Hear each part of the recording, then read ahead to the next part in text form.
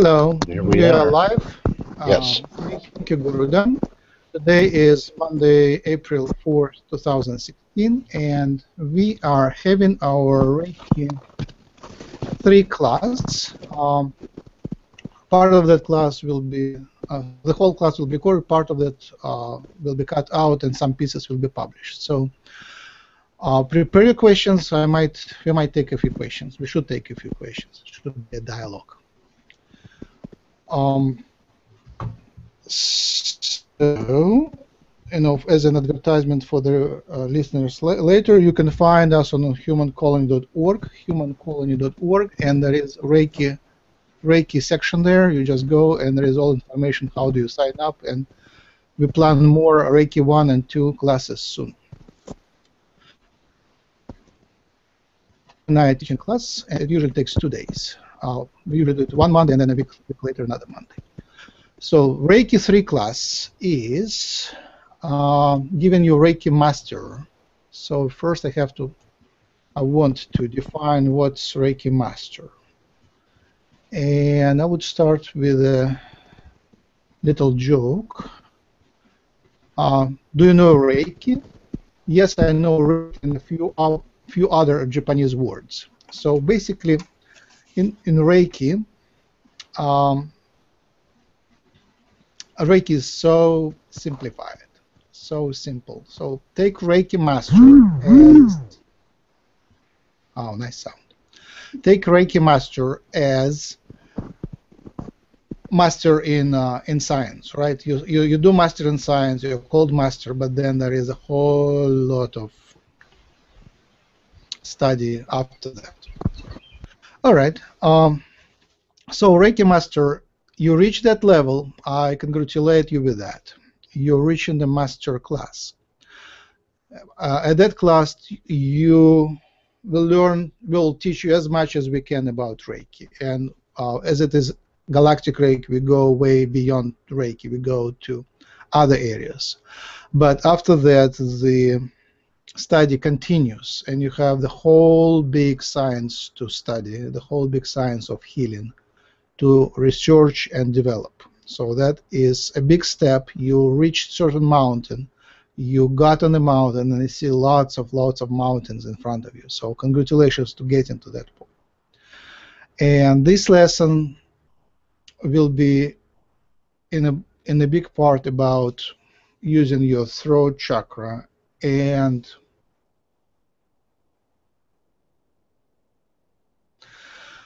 for healing.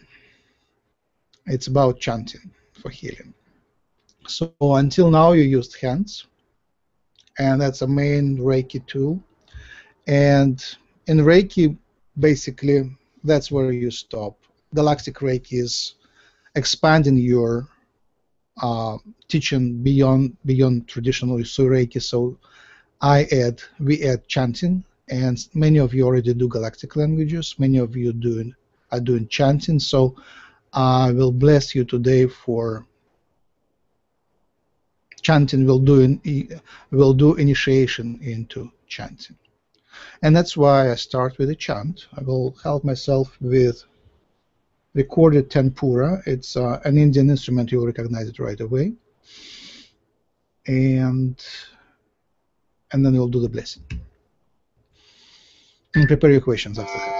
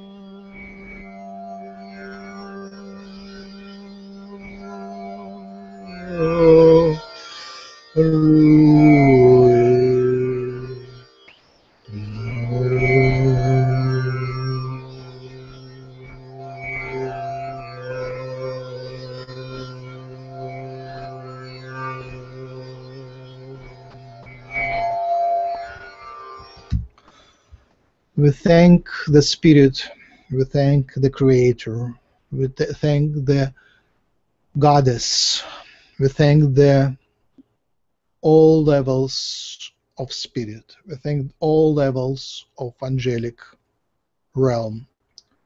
We thank our human helpers.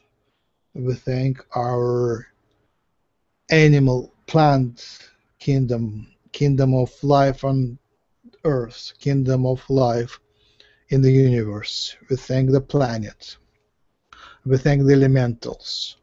We thank all the lower levels of vibration for creation of this experience. We thank you for the miracle of healing.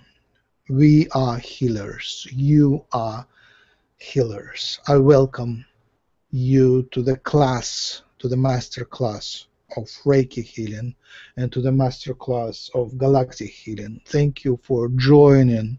Thank you for uniting. Thank you for opening up to the lesson. Thank you for continuing on the path. Blessed be your path. Hello. I invite a question or two.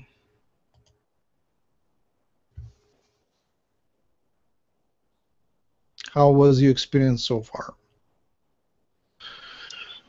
Max, can you explain how the chanting and the tones kind of do their thing? The attention to the tone. Can you explain that a little bit? Thank you. All right. So, as usual, it is a permission slip. Everything is a permission slip. Intention is most important. What you do is a tool which allows you to get attached, get connected to the healing energy in the best way. So the goal is to heal. The purpose is to heal the patient, to heal someone who needs it. And obviously you use your hands. And obviously your mind stands on the way of connecting to their healing energy. It helps, and then it stands on the way. So a perfect healer is going into full meditation and channels the healing energy. So the mind is often, yeah, and did I leave my water boiling, or what I do I have to lunch, and all all other questions come into your mind when you're doing the healing. If you're not, then you're perfect. But if you do, the chanting is one of the ways to connect. That's the first idea. The second idea, the heart chakra. So the hands connect to the heart chakra. And the spirit is attached everywhere, but the heart chakra is called at the moment an assembly point, where the main connection, the main attention of the spirit goes. So you're going from your mind to your heart chakra and do the healing. So Reiki shift is from the mind to the heart. And you feel the buzz in the hands, you feel the energy, and you send the energy. Now, you may want to shift between heart and the throat chakra and start chanting, and that's where your assembly point shifts to the throat chakra. It's a different frequency, so it is a tool to connect through the throat chakra. A lot of spiritual practices do that. It's a great tool for meditation, and it's a great tool for opening your channeling abilities. So when you channel in Jim's way, when you channel in Jim's way, it goes through the throat chakra. You open it and allow the spirits to come through the throat chakra, so they can do their work not only through your hands, as they do, but also through the sound. It's also very important that the patient hears what you're saying, and it synchronizes your vibrations and their vibrations. So that's another way to sync. And also it's another way to do proactive things. So if you think that what I am doing is not sufficient, and often it is not. Like sometimes the disease can be strong, and you do want to invite more help. So that could be a tool to invite more help. The ear chakra. It's something new, but basically, take it as is. I will explain lots more physics of that later. But ear chakra is also playing a role. So with a voice, you sing, but when you sing, you hear. And it's a closed circuit. So you sing, you have the feedback. And what you hear is the similar thing what the patient hears. So you activate the higher frequency. It's a little higher, throat lower, ear is a little higher. So you play heart, throat, ear, right? And there is a lot of magic there, a lot of magic. The main secret of this magic is not to know the words, or not to interpret the words, not to explain the words. Let the words come without you analyzing their meaning. That opens the path for the spirit to play. That's how the spirits do their work, through randomnicity, through randomness, through choosing the dice, how it falls. When you're in control, it's your proactive action. When you release the control and let random things happen, that's called channeling, and that's where spirits take charge. So that's basically the invitation for the galactic languages. Of course, chanting known words is great, especially repetitive words, especially the words you love, but you can also chant random things, and that's what I just recently learned. So I'm new to that. So you basically, for me, it is the way to open and invite the entrance to the healers to come and do their, how do you call it? Their invocations. There is a nice word. Affirmations. That's the word I was looking for. Do their affirmations. So again, it's very important what you intend and who you invite. But then after you invite, they do their work. So for me, whenever I find that I chant something understandable, something analyzable, I just shift to more randomness.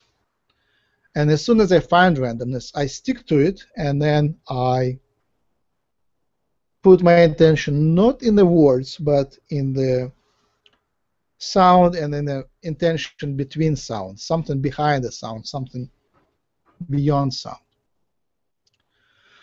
So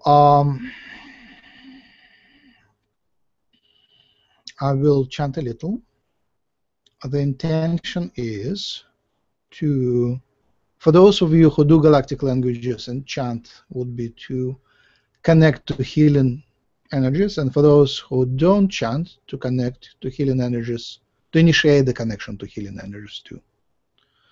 So that would be the affirmation, initiation, you into chanting. So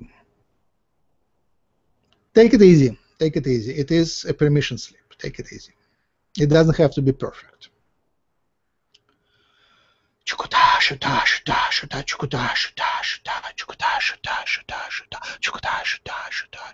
Kaida runaya, kaida runaya, kaida runaya, kaida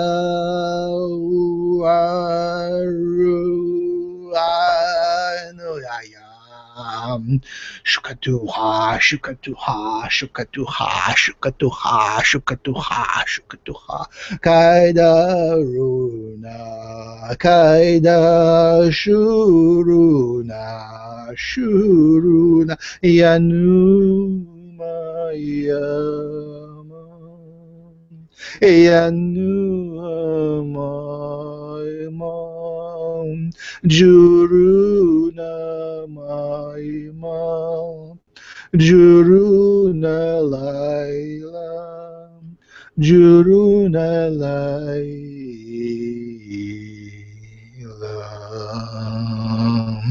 juruna lai, juruna lai, duruna.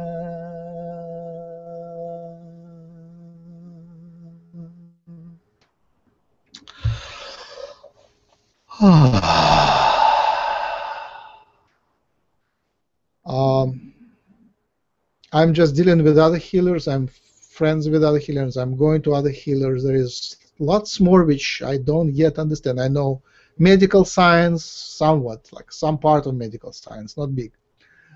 And there is acupuncture, which is a whole new universe. And there is yoga, which is a whole new universe.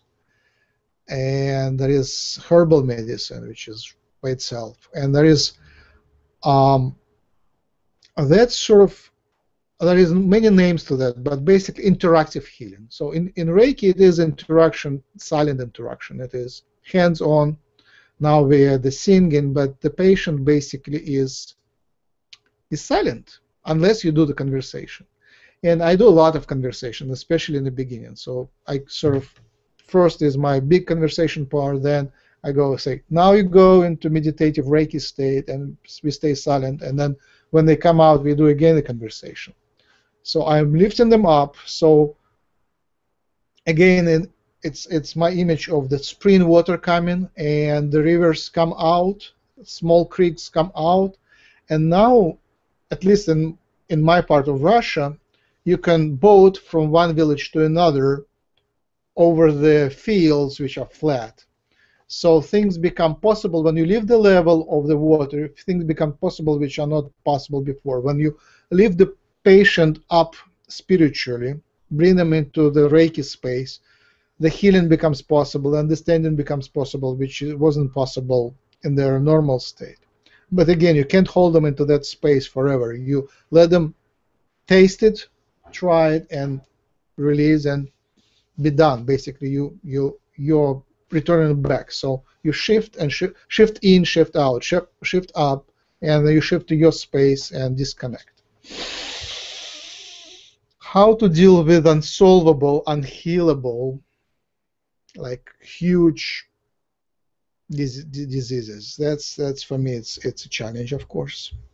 Sometimes I can only pray, right? I'm here providing my hands, but if it is something big or something which I can't, which with my Reiki I can't heal, I can only invite their higher wisdom and higher healing.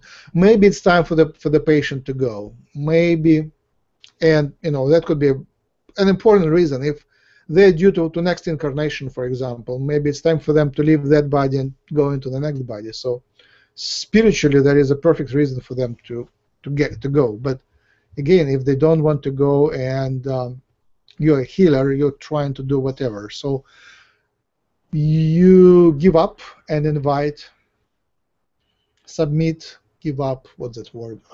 Surrender, and invite the spirits to do whatever is best in spiritual interest, I guess. But again, there are healers that do miracles, like John of God and lots of other healers. Just there are miraculous healings, so invite that too. You always allow for that miracle to happen. So again, when you chant, that could be your intention for a miracle to happen. And basically, your voice counts. You are, what's that word?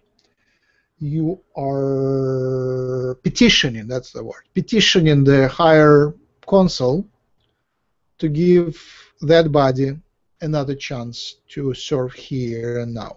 to serve in this reality. And your petition might be the turning point for them.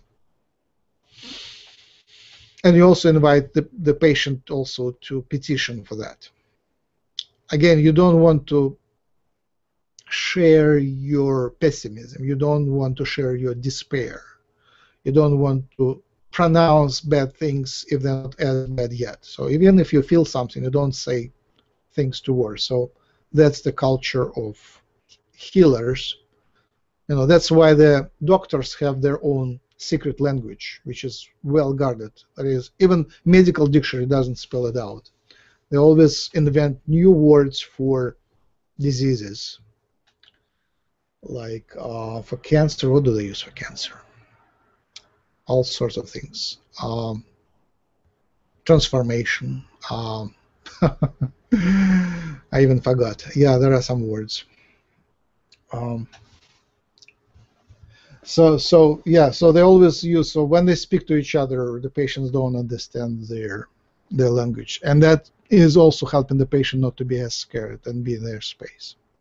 So when you arrive there and you see that you're doctor, they always ask if you're MD, and then if you're MD, then they speak to you in their language, understanding that you understand what they say.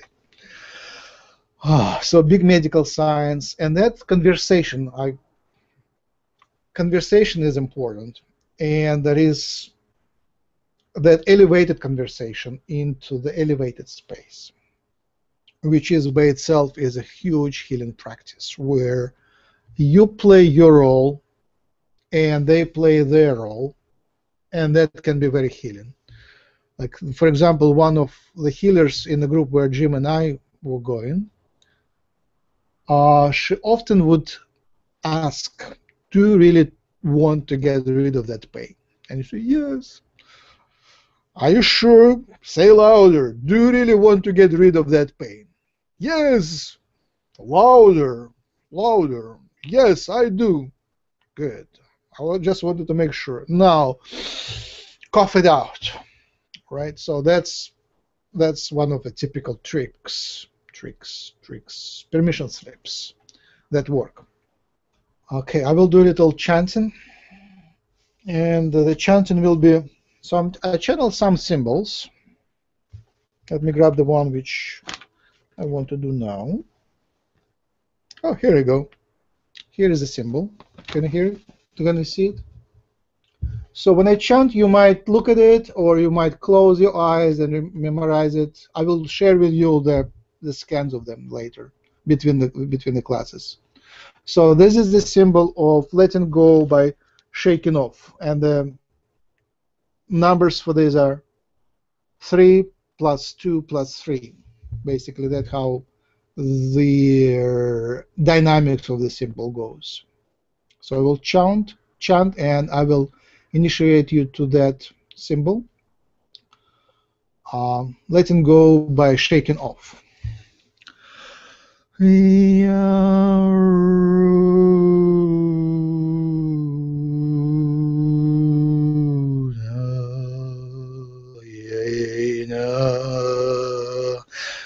Shaydina,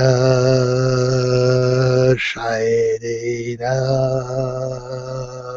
Shaydina, Shaydina, Yahuna Jaina Ruha, Yahuna Jaina Ruha, Yahuna Jaina Ruha, Ruha Ruina. Juhai Ruina, Juhai Ruina. Kalana Satana, Kalana Ratana, Kalana Ratana Ruina, Kalana Ratana Ruina. No.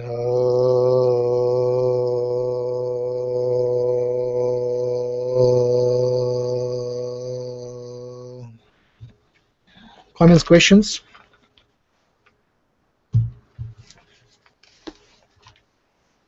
What was the point of that? The point of that was letting go by shaking off. 3 2 plus 3. Sometimes you let go one way, sometimes just It's Is called. that for you yourself or for a client? It was either way. Either way, use it either way. So like I letting intended in. emotion. Yeah, I was. Yes, first I understood it as for yourself, but obviously you can share it. Thank you. Yeah, I find the chanting a great way to bring the whole session to the state, especially if it's like music, Reiki music. I shared few CDs with the class, so choosing the right music is essential. And again, if things shift out, you just bring them back with your voice. One thing is, again, responsibility. You brought that up. You are responsible. As a healer, you are in charge. That's a great principle. You always can surrender, but if things go wrong, you are responsible to do something, and that happens often. Yeah, tapping is also a healing technique. That happens often. So basically, if things go wrong, if you don't feel right, or the client starts, becomes possessed with something negative, that happens, or the mood goes wrong, or something else, then you're in charge to. Are we good? No, the message frozen. Who's frozen? Am I frozen? Hello? No, I can hear you. Oh, good. Yeah, we're good. All right. So you're responsible to fix it. So just starting singing is a great way. Clapping, dancing. Again, like it's very similar to what you do when you are a hypnotist. If the experience if the patient has a bad trip, you are responsible to bring them back. I'll mute Jim if I can. Yep, I'm muted. All right. So you're responsible. So you just put on doctor's hat and say, what's wrong here? We are done here. Now we are shifting. All is good. We are shifting back. So, like people are fighting. You come in and say, all right, kids, calm down. You go there. You go there. You just, take the hat of the authority and do that. Like once I told the story many times, a bad spirit came into gym and I wasn't in the fighting mode, so I said, I will serve you. I want to make you happy. I will play music for you. So I played the music. It was devoted to please the spirit.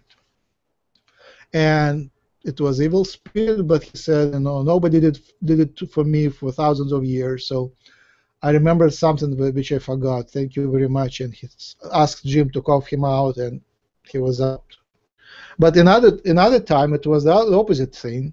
Some bad guys, some bad aliens wanted to find some information on Jim.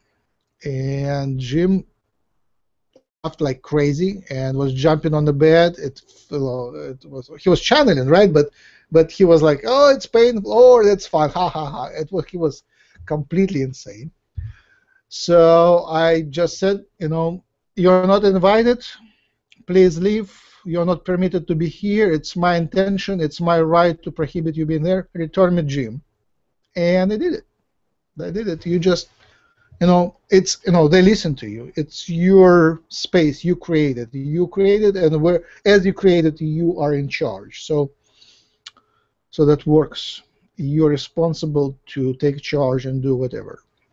One of teachers I found Manosov. He cites a story from a long time ago. One of the, how do you translate it? One of the ancient alchemists. He was also a warrior. he did some ritual when a bad spirit appeared. It was visible. It was a black vortex, and he did. Everybody around was scared, but he just took his sword and started screaming and rotating, spinning the sword, and it just worked. You just don't be afraid. You're in charge. You do whatever you can to stop it. So that's one of the lessons for Reiki Master. Of course, surrendering is great, but when things go wrong, you have to do something. Just change whatever, change your position, change the voice, change the situation, move things around, say, and now we go to the next step, everything is good. That works too. Recently I had an experience. So I have that experience, as Carl said, so the person just gets into the blissful state, and on the table you hold the hands and they just channel something. There is something else in their body, right? And that happens very often, especially with women, and for me it's especially with the younger women in their 30s. For me it's younger. Younger women in their 20s and 30s. All right, so they get into some special state, and usually I let things go just fine. I allow them to be in that state. I have no clue what is happening, except I'm just getting used to that. That happens, so I'm holding my hands, I'm holding the space, I'm protecting their space. I'm in charge in terms of protection. If something goes wrong, I will do something. I'll say something, I'll bring them back. And usually if I ask them, are you there?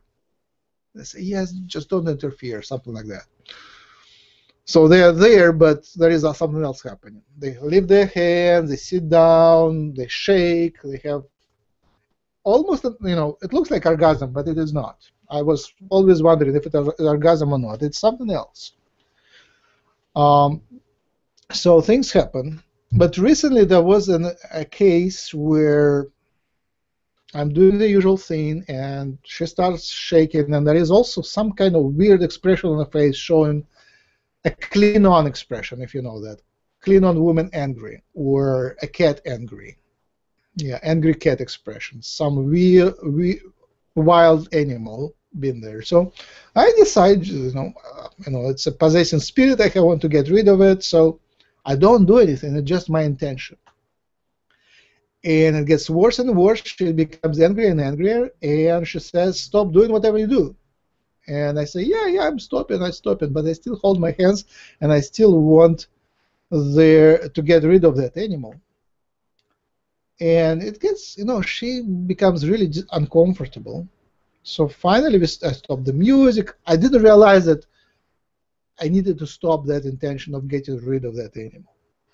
And later, a couple sessions, by the beginning of the next session, I realized she is that animal.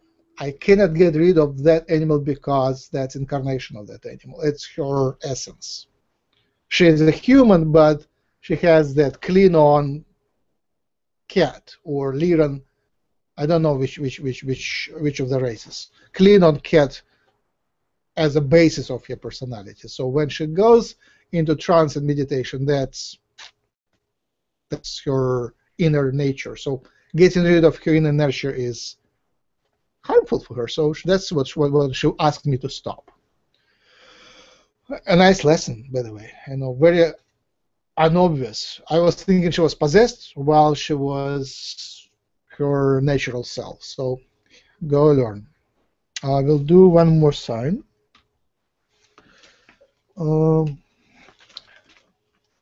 So that's another symbol, channel symbol. It's called letting go of a habit.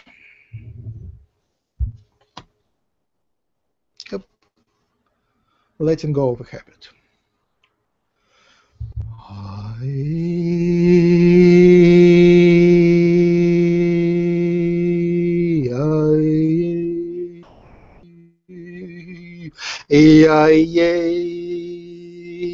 Darunaye,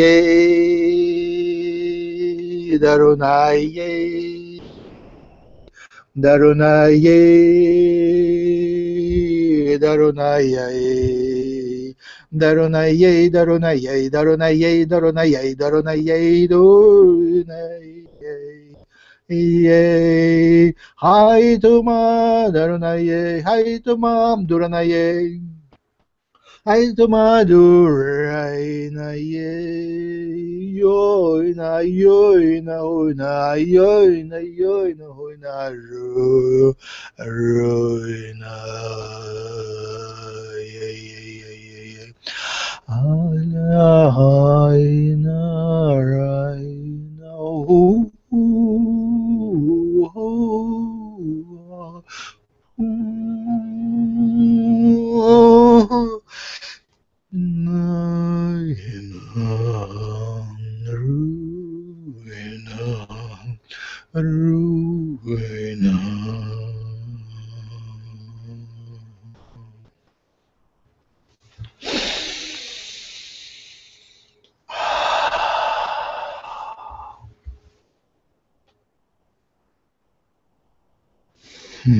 Thank you. I'll bring the next, just continue bringing the next symbol, the symbol of ascension.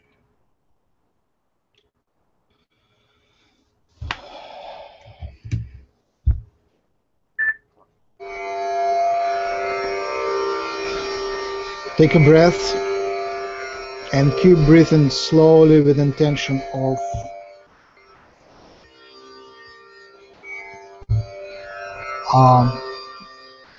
lifting up your moods, lifting up your assembly point, raising up your vibration. So ascension is raising up. It is the intention that matters. It is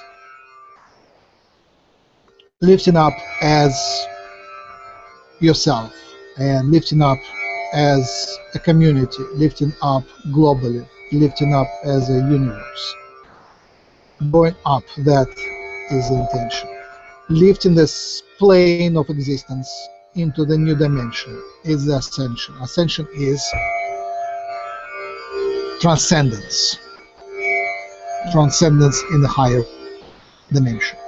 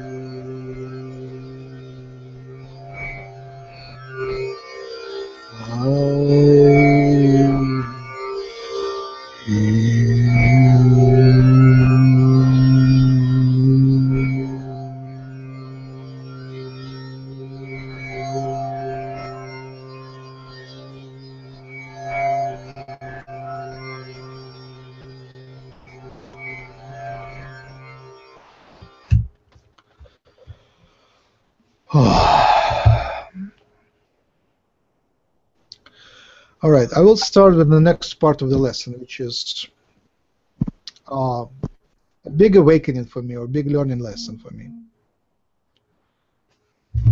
A big learning lesson. All right, so I came across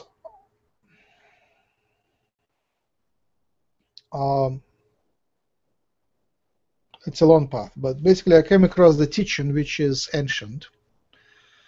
And it starts from the idea of, it can be started from anywhere. It's an ancient teaching. It can be referred to as Atlantis teaching. ancient Atlantean teaching.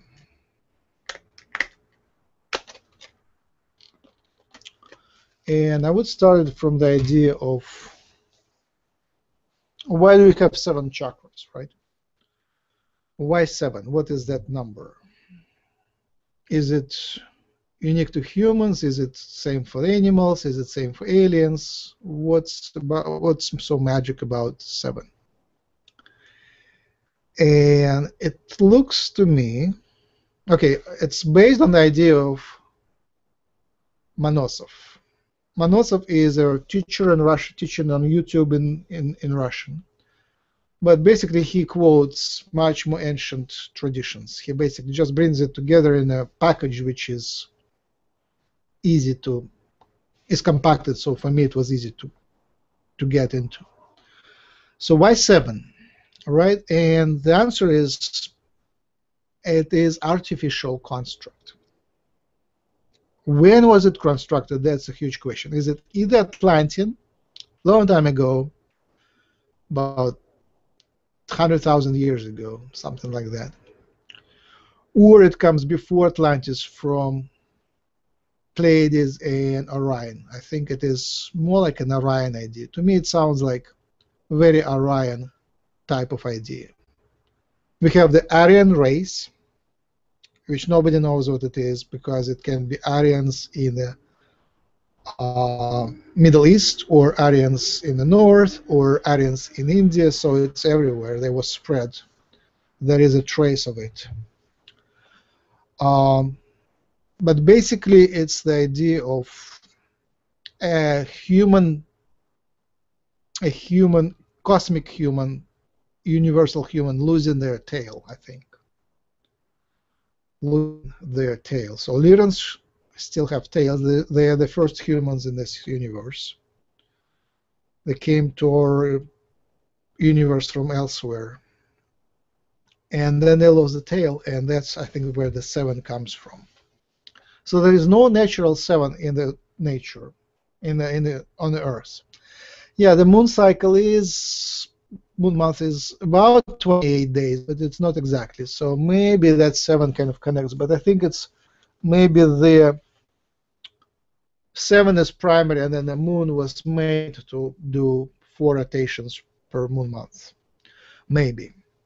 But basically then it was a huge experiment which created the modern human, and you can see that experiments still playing a huge role. And the 7 days of the week is, why do we have 7 days? Because it was put there in our culture by the creators of the culture. They say, and here we give you number 7, it will be everywhere in your life. But it is not natural. I mean, 6 is natural, it's hexagon, you can see it everywhere. 3 is natural. 5 is rare, but it's there. But 7 is, I think it's more like highlight of the 7 is a choice. And that's why we have 7 chakras. So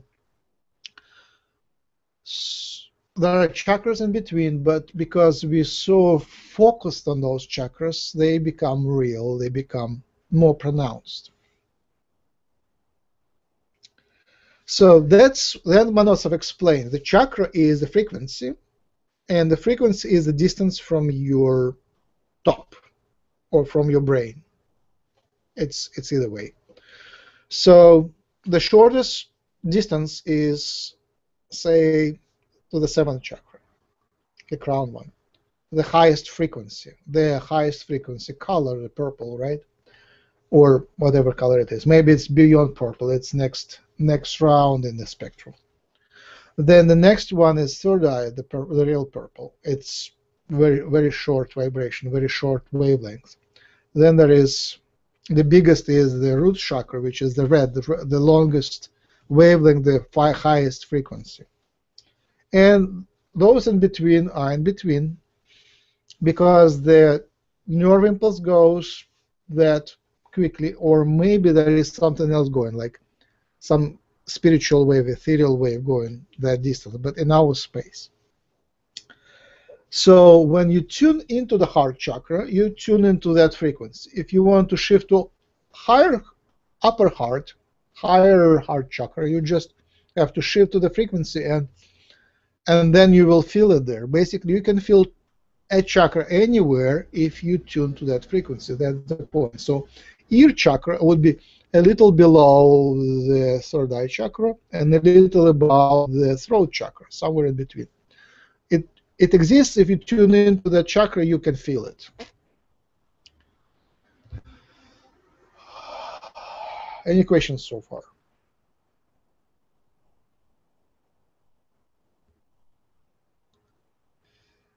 All right. So, and we go next. Next part of the experiment was a division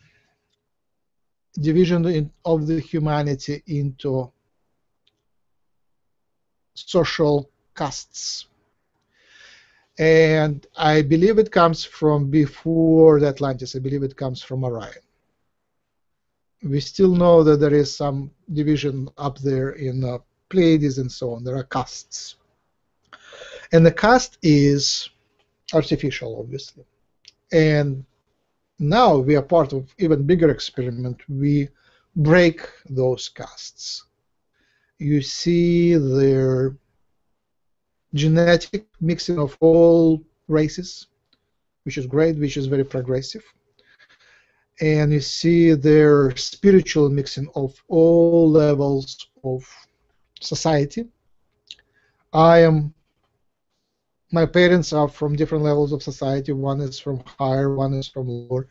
Their parents were from different levels of society. So in the last few hundred years, those divisions are mixing together, and new things are becoming possible. So when you think about those 7 chakras and separations between the functions, these are now being dissolved.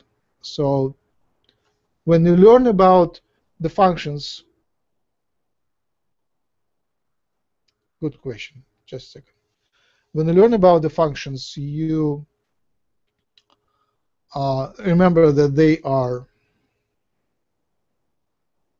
artificial and being mixed right now.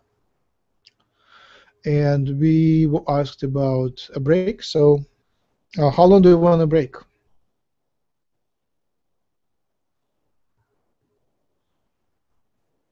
Five minutes? All right, so 11:25, I will see you soon. Thank you for giving me a break too. Right. Like sometimes when I chant, I invite one idea and let it come through me. I understand that it's very imperfect. It's kind of, I'm seeking it. But usually in the beginning, I kind of wave up and down, right and left. And then I find that idea, and it just feels, as with Reiki, it feels right. And I stay with it, and I usually chant much longer. Like right now, I'm just giving you the samples, and it changes from day to day. And well, very often I recognize it's a human music, human words, maybe ancient human words, but it's still not galactic. And sometimes it feels, I invite the angelic, or sometimes it is the idea of thanking the creator. So again, starting with the things. So there is lots of different, again, you define the intention, lots of different options what to want. So I will give you next symbol. And here is an example. You want to invite the Pleiadian idea, and also specifically idea of Pleiadian healing. I will do the chant, and I initiate you in a Pleiadian healing vibration. That would be the Pleiadian idea of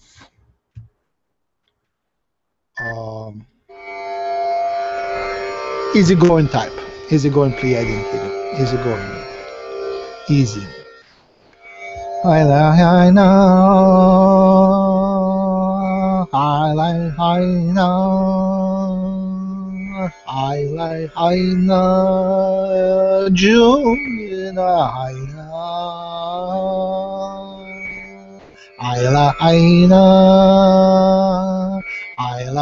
know, and I join I like I know. I like I know. I like I know. And you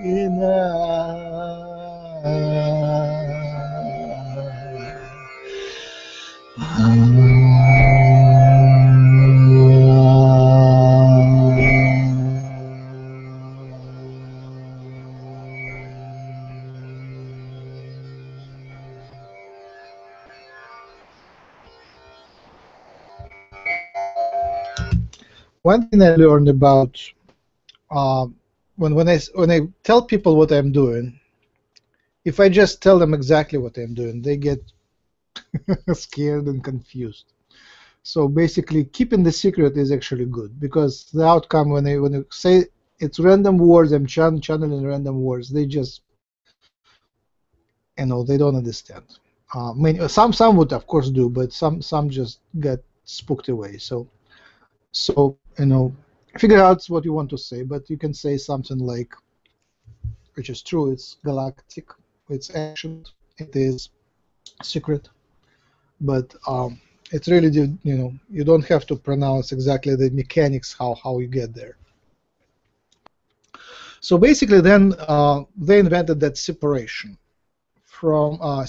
between the castes, and we still inherit much of it. So the idea was that the soul starts, so it's a spiritual design, it's not only earthly design, it's mostly designed on the spirit level, how they designed the separation for the human society. I think again starting from Orion. So the soul starts from getting physical experience. So when the baby is born, it's the root chakra is first active. Then they start communicating at the second chakra work, and then they start doing something responsible, expressing their will. It's a third chakra, and so on. So they develop from bottom up. And same thing they designed for castes. The lowest caste is physical workers, and for them it's physical work. Their main function, they attached the assembly point is the chakra, and they can't even communicate well, they can't even speak well. So for them, they go through the lessons. Again, it's in the past. They go through the lessons, and usually for each caste it is 9 or 12 lessons in different teachings, lifetime lessons. And then their highest achievement, their level, is learn to speak, learn how to communicate, learn to communicate. So for them, the magic is communication. That's the magical practice. Spiritual practice is communication. So teaching them, at least in the past again, teaching them Reiki or magical arts or spirituality of different levels would be hard unless it was coming through the idea of activating their communication, the throat chakra, talking, singing, explaining. So that would be uplifting them to the next level. Again, in the past. The next level was, so they also, one property of those was that if they die, their soul wouldn't incarnate again. The lifetime experience would be lost. Again, it's in that ancient system. So that's why they were called untouchables, because if you kill them, they can't incarnate again. Next task was traders. So for me, with my Star Trek centered world, it's Ferengi. Ferengi are traders, the salespeople, the people who are making deals and breaking deals, and all about profit and token. And usually their level of token is very much nonsense for others, but they just love token, and everybody's business partners for them business partners, business friends. So the whole world is friends. So that's how they do things in life, by making deals and expanding their token and expanding their friendship. So for me, representation of that behavior is commercials on the television, or whole television together, like talk shows when they just talk and talk without much spiritual sense, without much meaning, just a noise of talking. So for those people, the highest, they go through the lessons, highest achievement, highest magical practice to go to the next level is becoming a warrior, becoming someone who can force their will on others, brute force. So they are not the ones who fight. They're not the brave. They're not comfortable with conflict. They like talking. So, but as they develop their highest magical inspiration, their ascension to the next level, their transcendence is martial arts classes. So people very friendly going into martial arts classes as they would go to church.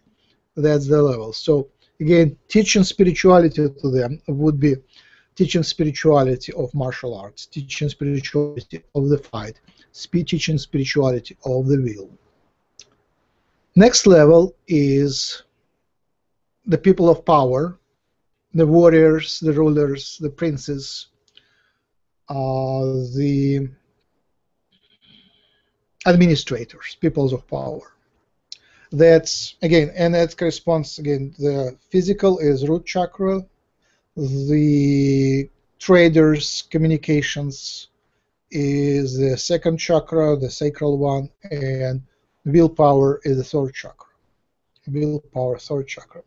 That's the old humanity, the humanity of hierarchy, fight, and dominance. So for each of those three levels, there is a different approach to the problems in life. So the lowest level, the hardest, if the problem is arising, what would they do? They work harder, do physical stuff. They work harder. That's what they do. They physically work. For the second level, if the problem arises, they have to talk it out. They have to talk, make deals, talk. For the third level, it is just willpower. If there is a wall, you have to break it. Just boom, boom, boom. That's the approach. If they would make the doors, wherever the hole is, wherever the wall is, where they are, they would force their way through. Okay, and then there is the rest of the chakras are so-called magicians, priests, psychics, esoterics, saints. There would be one more word. Alchemists.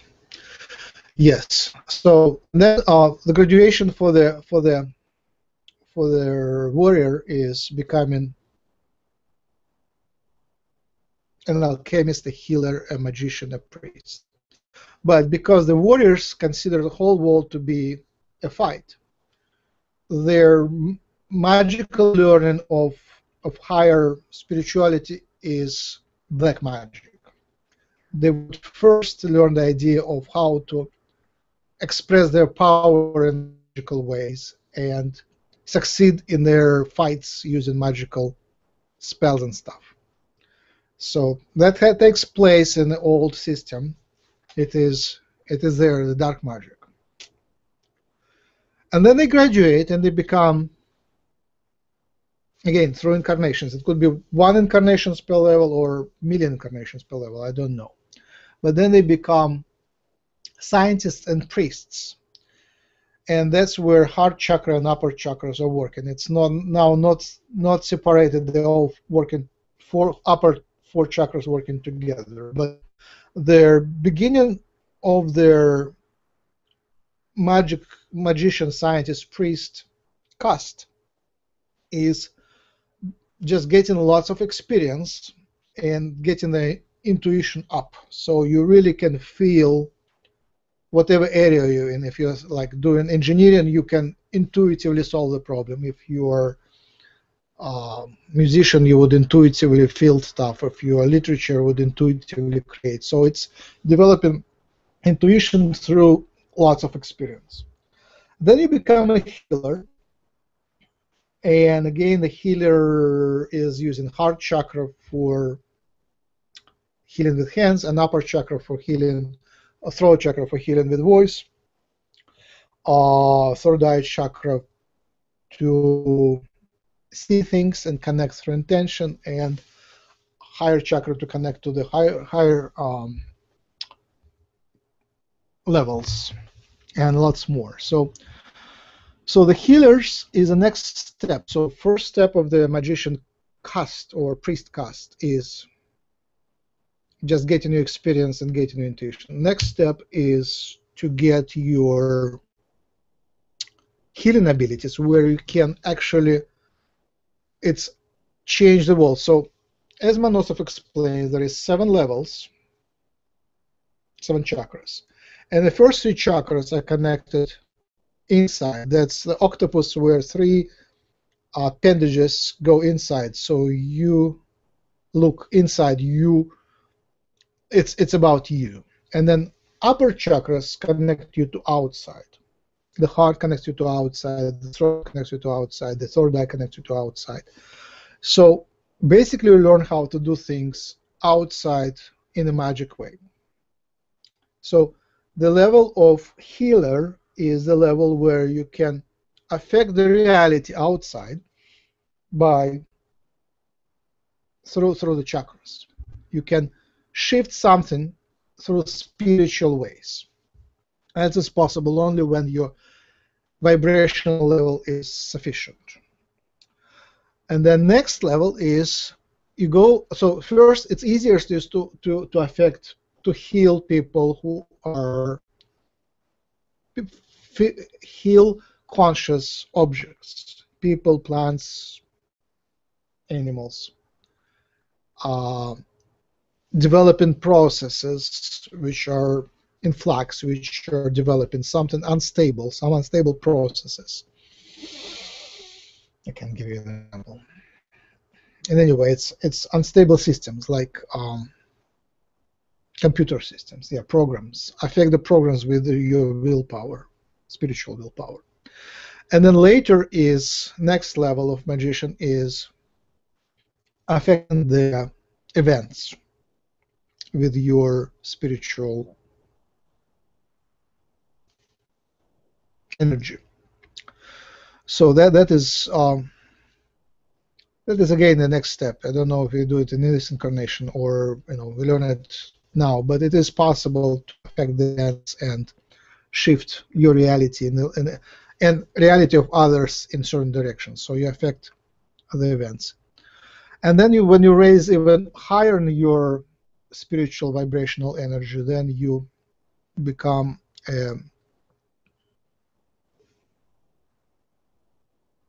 I forgot the word.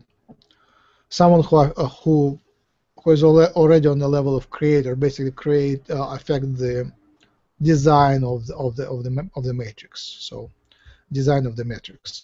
It's more like creator level. So you at some point you can't really stay in your body, or your body becomes unnecessary, and you become more like what's a good word? Ascended being, more like ascended being. You can use the body, but it's not your place of residence. So there is tons more to talk about this, but the main understanding is like I started, of course, when I learned about this. It all started making sense. I classified all people I know around. I assigned them a number. It's like, you remember we went Jim Channel spiritual numbers. You have that frequency, you have that frequency. So frequency 3.5 would be between solar plexus and heart. When you are in the heart, it's 4.0. Where above the heart, it's 4.2 and something like that. When you like in the bliss, you're something. Like remember, Jesus was like, I think number was 12 or 13, so way up. One interesting thing,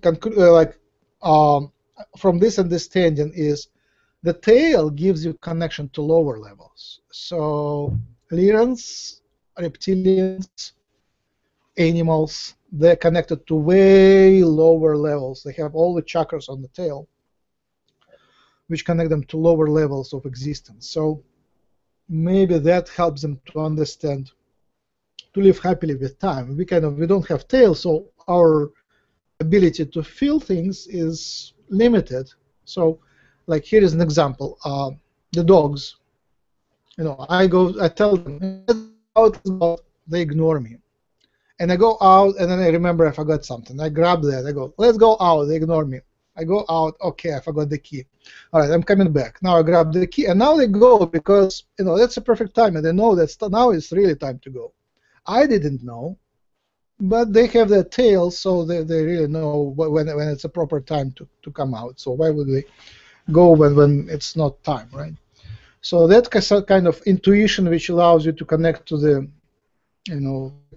greater levels of reality, the basis level of reality is interesting. So there are practices where you shift your focus of assembly, focus of attention, point of assembly point to different chakras. And we do it all the time. Like when you eat, it's taste, throat chakra, and stomach,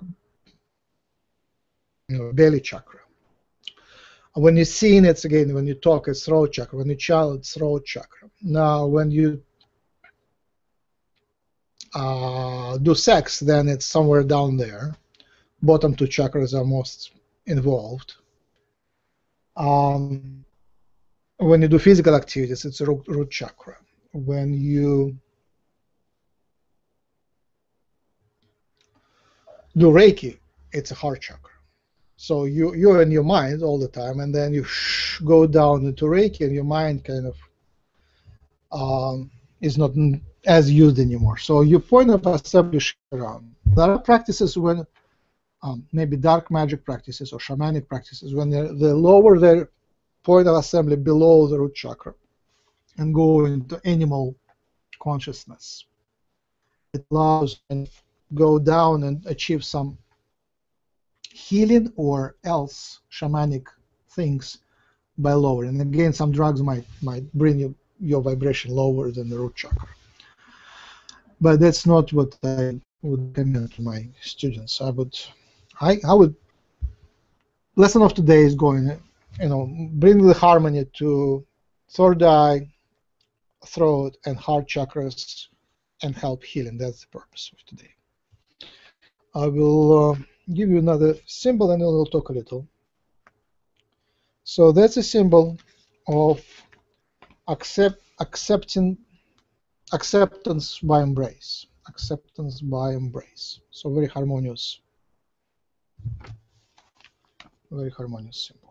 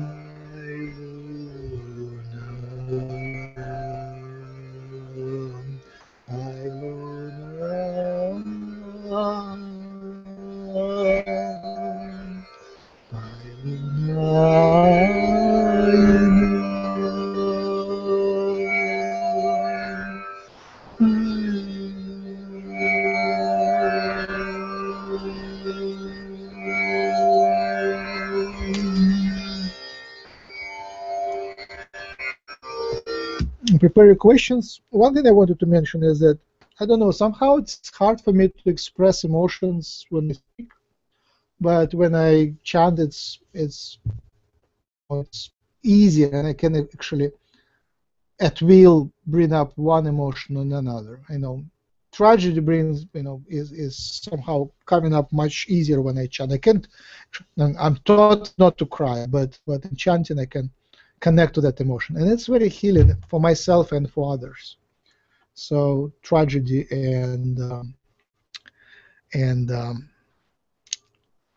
grief, I guess, comes out, and I think it's healing. All right, I invite comments, questions. Max, your Yes. your symbols that you showed us so far,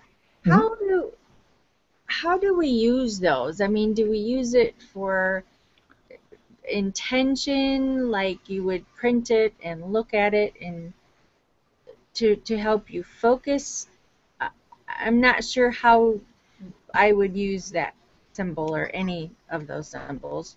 Or do I? They're very simple to draw, so you can use them as Reiki symbols. You can actually draw them in the air. Oh, I see. Simple to draw. They're very simple.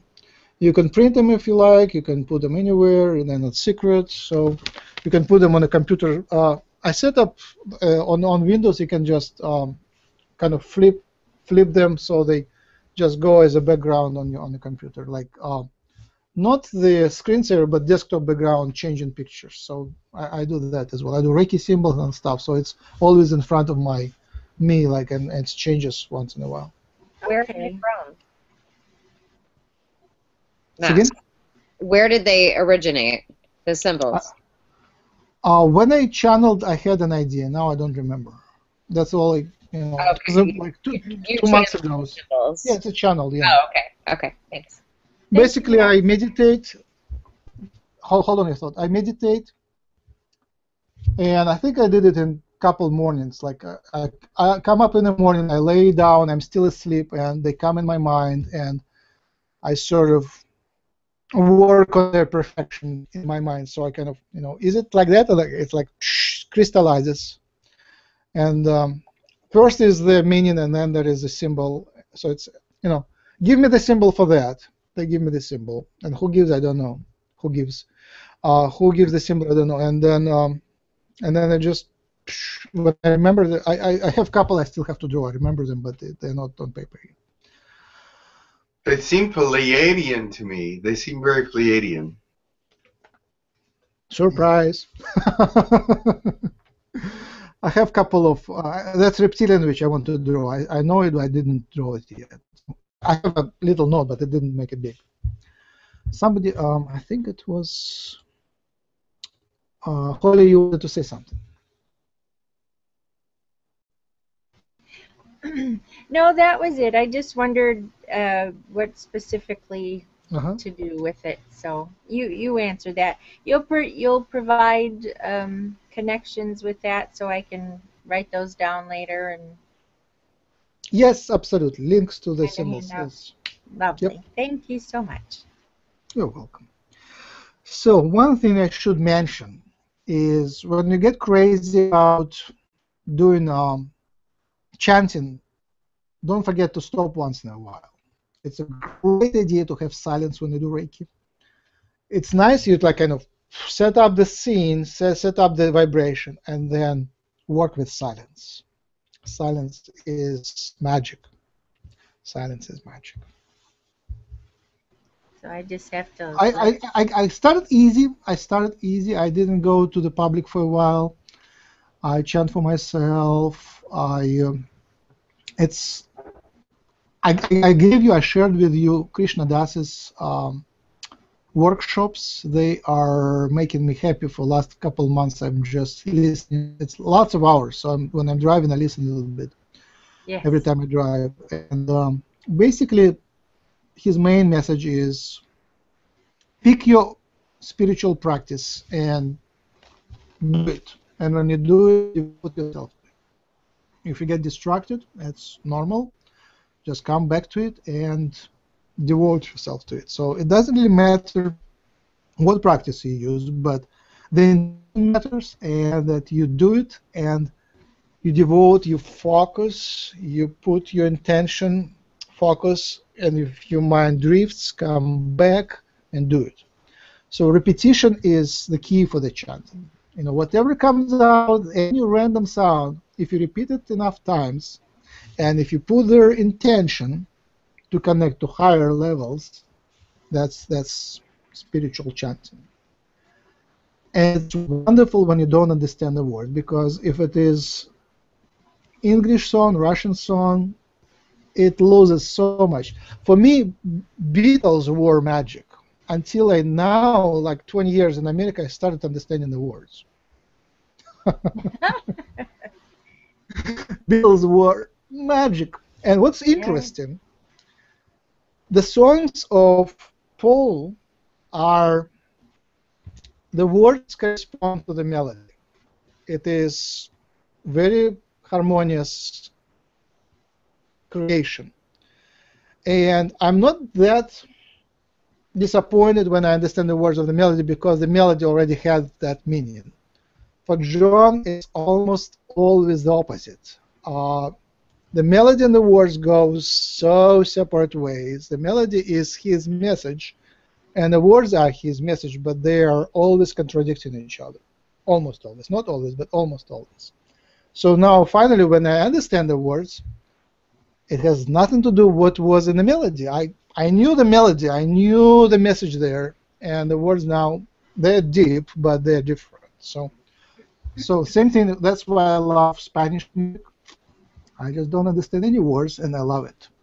And African music, and Hindu music, and Hindu chants. And as Krishnadas says, it's wonderful, you Westerners are blessed that you don't understand what the words say, because if you start understanding what the words say, you would be so confused and you would be distracted from the spiritual meaning of that. So if you find good chants which you want to memorize, great. If you want to look at the translations, it's wonderful. And it's a good start. So I start with Baruch Atah Adonai Eloheinu melech haolam asher kiddushanu mitzvotav. So that's a Jewish Hebrew main mantra. And there is also one in Russian, but it's and then you go beyond if you like, or you can stay with whatever you. Yeah, for me, like different weeks, I have different start points, or I have entrance.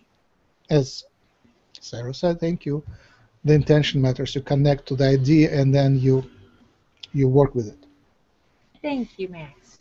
Thank you. Okay, the idea of promoting Reiki. I keep initiating everyone into Reiki if I feel comfortable. So Reiki 1, you have to go to the class, but I find it helpful, not for everybody, but for many people. I give them a tool, a Reiki initiation. It will be Reiki 0. It's not part of Usui Reiki, but I think it's a great service if you, and I initiate you to allow others to do Reiki 0. Basically, the process can be different. For me, it is when I do Reiki on people, I take their hand, draw a chukure symbol on the hand, draw a chukure symbol on their heart, and on each hand. So, and I do a chant, and I explain to them that now they will have an opportunity to use their energy to heal themselves and show the positions of the hand. So it's a very miniaturized 5-minute Reiki introductory lesson. Again, only for people for whom I think that, who already I think developed sufficiently to get it. Some people are already there and they need little push. And then I explain that you have to take Reiki classes and so on. And there is a little philosophy about good intention, pure intention, which I always mention, that you have to have a pure intention and then you will be protected. You have to be in a positive state of mind and not to bring anything negative. And you use it only for positive purposes, and if you do it on others, you respect their will. So these are main principles. And then, to leave the rest to the Reiki spirits. So main 3-4 principles I mentioned. So I see no harm if you do that. Basically, I think if Reiki spreads, lots of people are already ready for that, and I welcome their initiation in Reiki 0, and then they can take classes and expand their knowledge.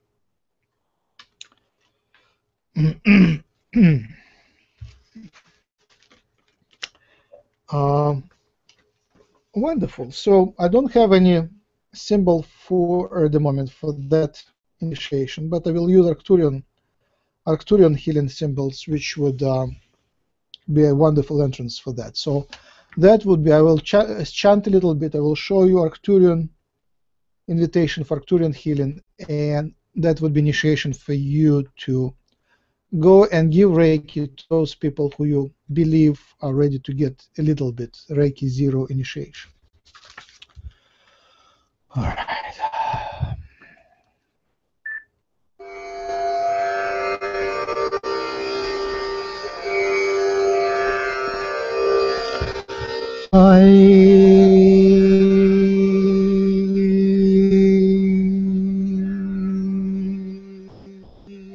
La tai da chai da hai chai da hai chai da chai da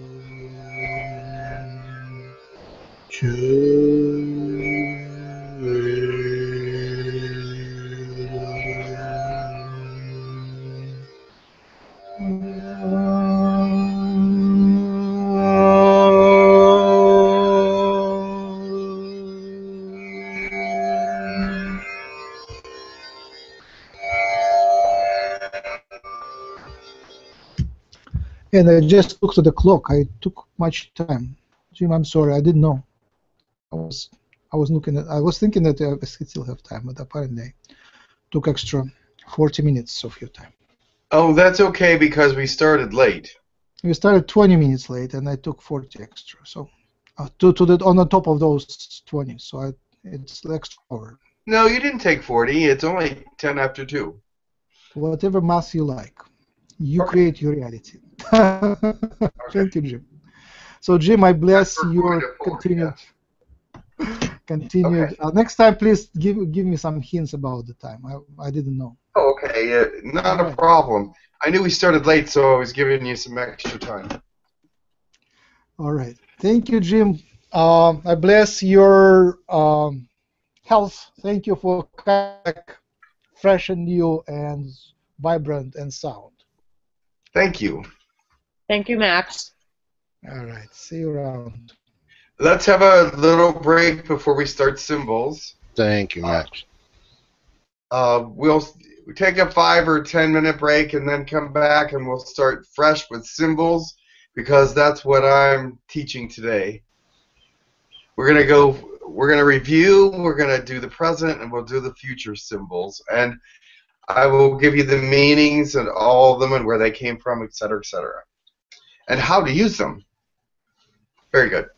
Okay, so take 10 then, Jim? Everybody? Yeah. Yeah, 10 is all right. Okay. It's 10 after now, so come back at 20 after. Okay. All right. All right. Thanks. Okay, thanks. Thank you.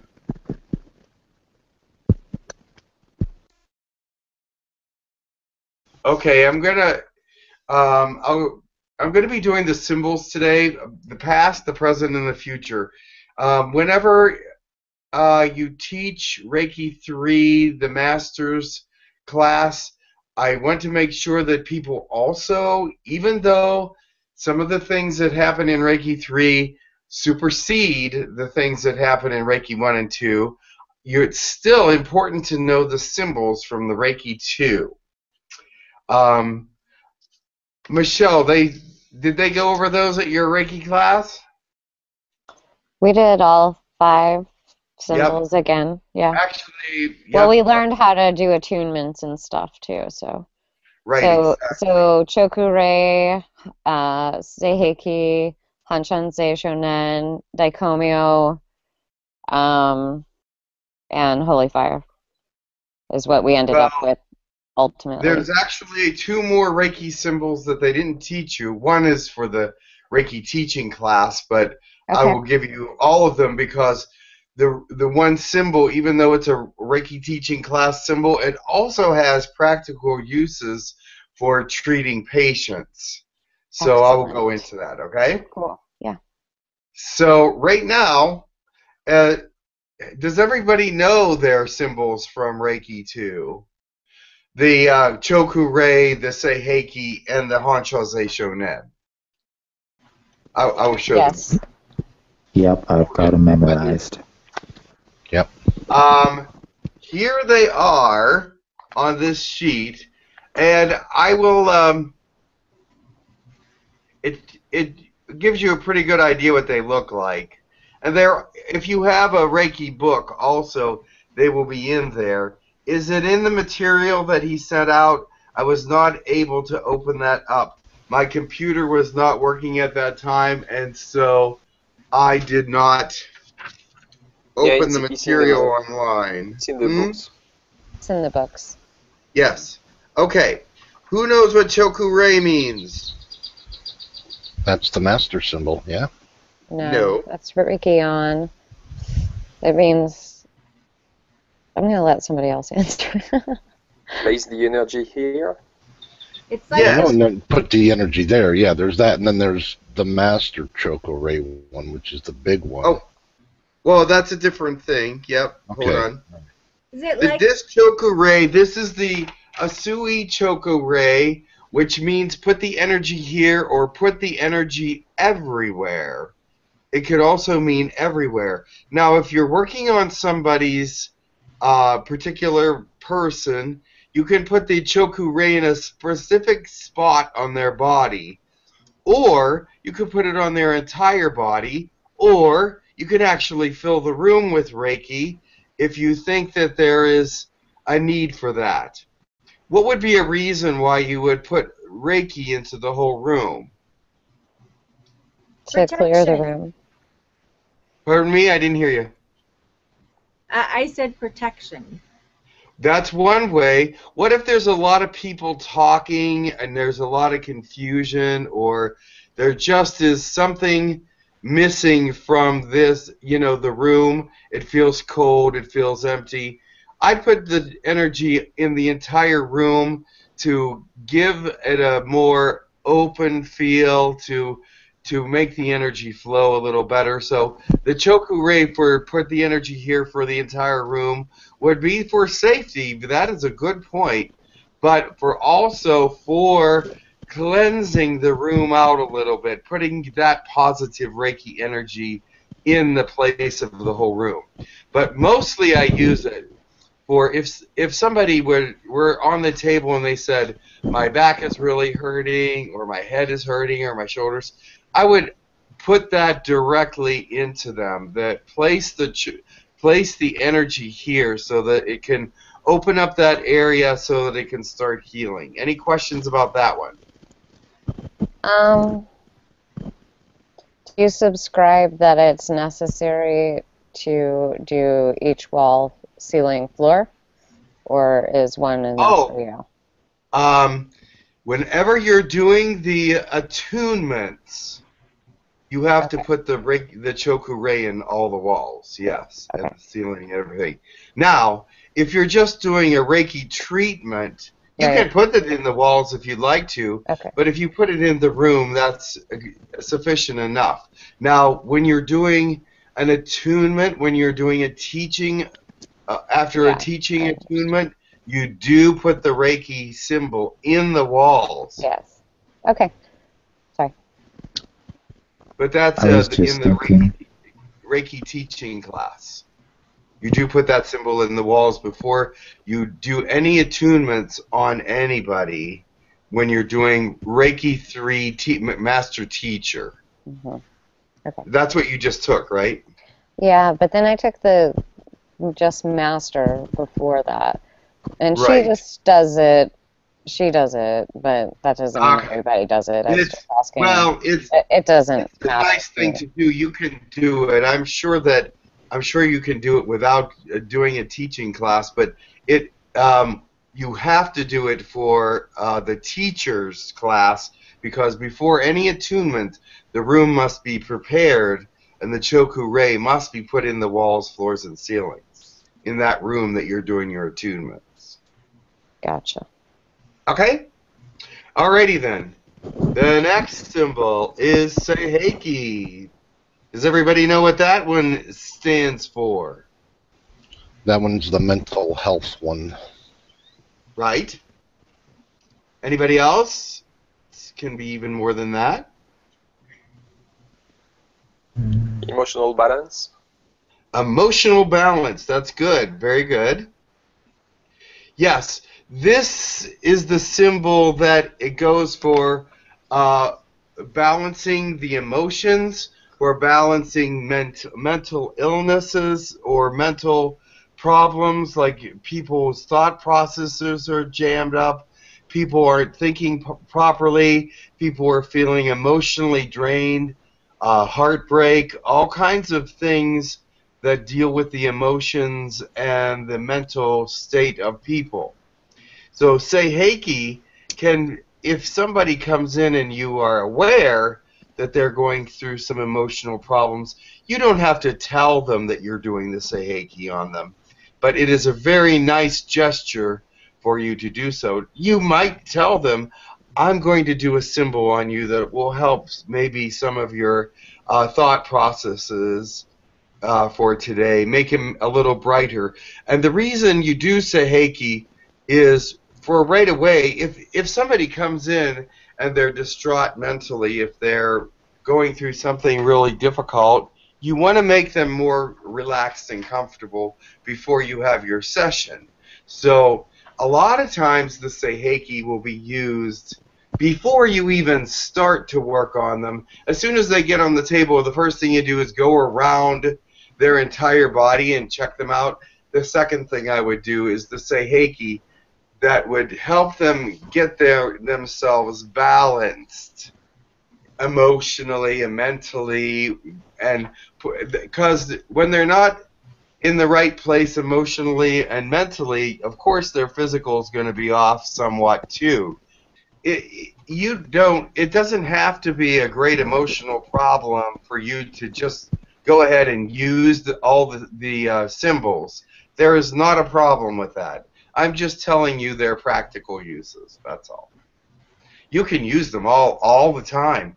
And you know what? It is fabulous to do that because, you have all your bases covered. Yeah. I'm just letting you know for what reasons specifically they could be used. Any other questions? Okay, let's move on. This is the symbol she was talking about, distance healing. Of course, it has a couple other meanings as well. It's the Hanshaze Shonen. It's the hard one. Has anybody learned to use it? I mean, use it while they're working. Yes. Yes. The Hanshaze Shonen, as you see it over here, let me block out the rest of them. Hold on. I can't see what I'm doing here. Oh, let me do it this way. Ta-da! It's actually easier to do it this way because you can see it much better. I had it separated out. It's been explained in several different ways to me, but the Hanshaze Shonen can be used for distance healing. Now that can be distance in time, distance in space, distance across the room or across the world. But this is the symbol that can be used for distance healing. And she was saying about distance in time. You can send this symbol into the future if you want to, Yeah, if 'cause there is a need for it. Will told me. I forgot. I knew it was for distance. He goes, well, you can go forward and backward in time with it. I was like, what? Yeah. Yes, you can. Also, this is a symbol for, the way they explain it is, may the Buddha or God in me connect to the Buddha or God in you to promote harmony and peace. Now, for healing, that's a wonderful thing.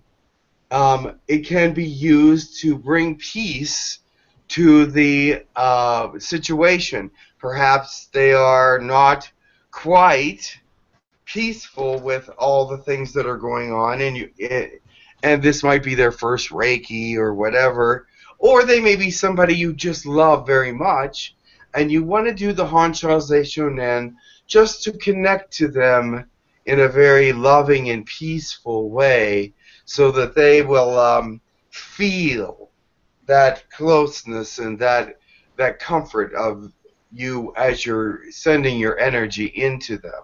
Is there any question about this symbol?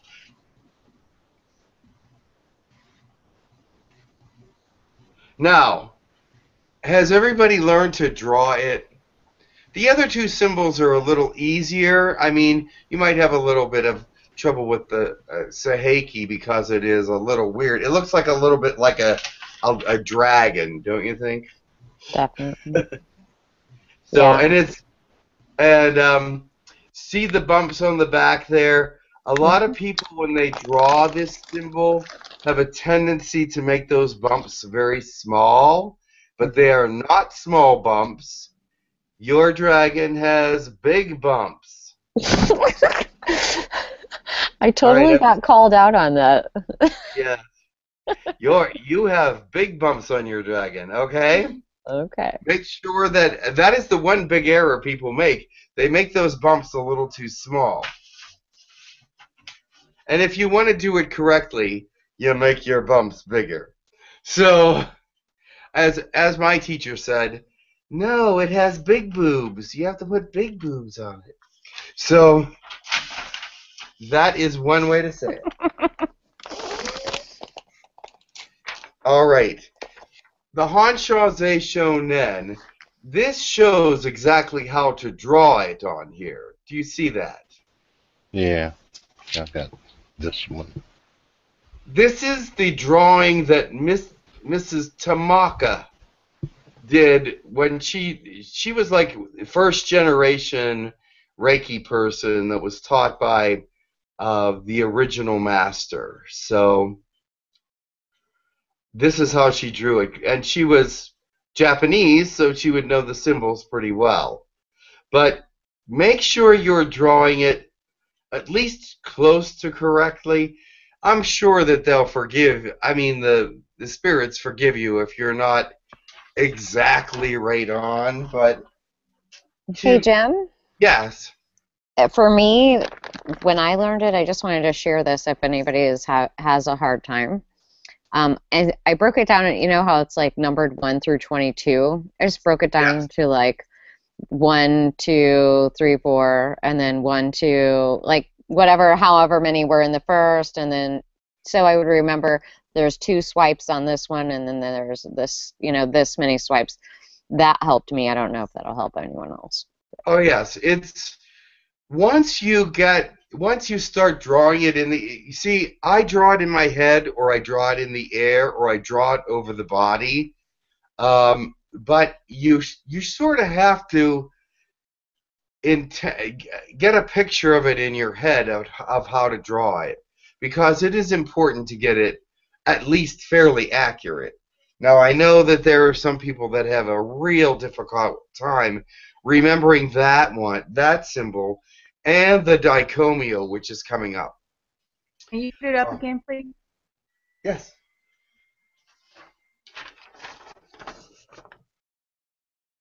Oh, I have it upside down. It's that way. Can you see the whole thing? It's hard for me to look at that and also hold it up.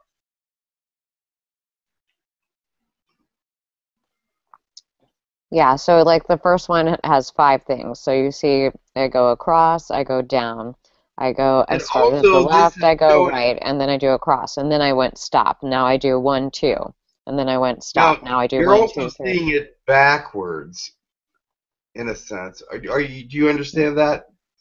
Are you seeing it We're not backwards? seeing it backwards. Okay, great. I'm seeing it backwards, reflecting at Okay. me. No, we're not seeing it backwards. Excellent.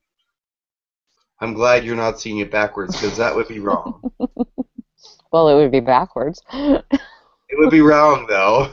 You'd be doing, you'd be going, Han Chance show you, then backwards. I'm sorry, did you still need to see it a little bit longer? If you want to write in the lines, I'm sure it's in your book and in your whatever things that they're working with you about, whatever Max sent you probably has all the symbols in it as well. But I had computer problems last week, and I just got my computer back, so I wasn't able to open anything that Guru Dan sent me. Sorry, Guru Dan. But I was trying to open it, and I was going, I need to call someone. So I did, and now my computer's wonderful, but I just used the book for all my information. I didn't know what he was going to go over today. I knew what I was going to go over. Oh, wow. I'm getting an echo now. Carl, you need to unmute, please.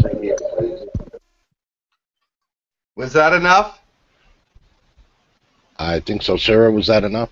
Yes, I was just trying to get the numbers down on my paper. Oh, did you get them? Yeah, I got the numbers. Okay, excellent. The next thing I'm going to go over is something that we already went over with as well. It's a Galactic Reiki symbol. I want to point out something. Did you notice that in Max's drawings of his symbols that there was a lot of circles and spirals? Spirals are universal. It seems like there's some algorithm, something about the spiral that is very healing. It causes a vortex of healing. And so here is, remember this one? This is the deep healing Choku Ray. It's 12 spirals. Now, I had this made because to draw it would be just cuckoo. But when you're doing it yourself, you can just go around and around. You don't have to have that degree of separation in all of your spirals. Just do the 12 circles and finish on the 12. But what it is that's a deep healing Choku Ray. Of course, it's a major spiral. And this is from Lyran, Arcturian, Yahyel. They all use this. Sirian. They all have a version of this in their Reiki files. If you'll notice, it does have the top on, just like the Choku Ray. Don't know what that symbolizes, but it does have the top on, and it does go through.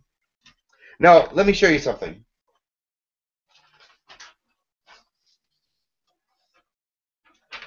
See the Choku Ray? How it just has the 3 circles, correct? However, an interesting thing about the 3 circles is it represents the 7 chakras. See where the circle intersects the line? Count how many times it intersects. 1, 2, 3, 4, 5, 6, 7. Representation of all the chakras. Isn't that interesting?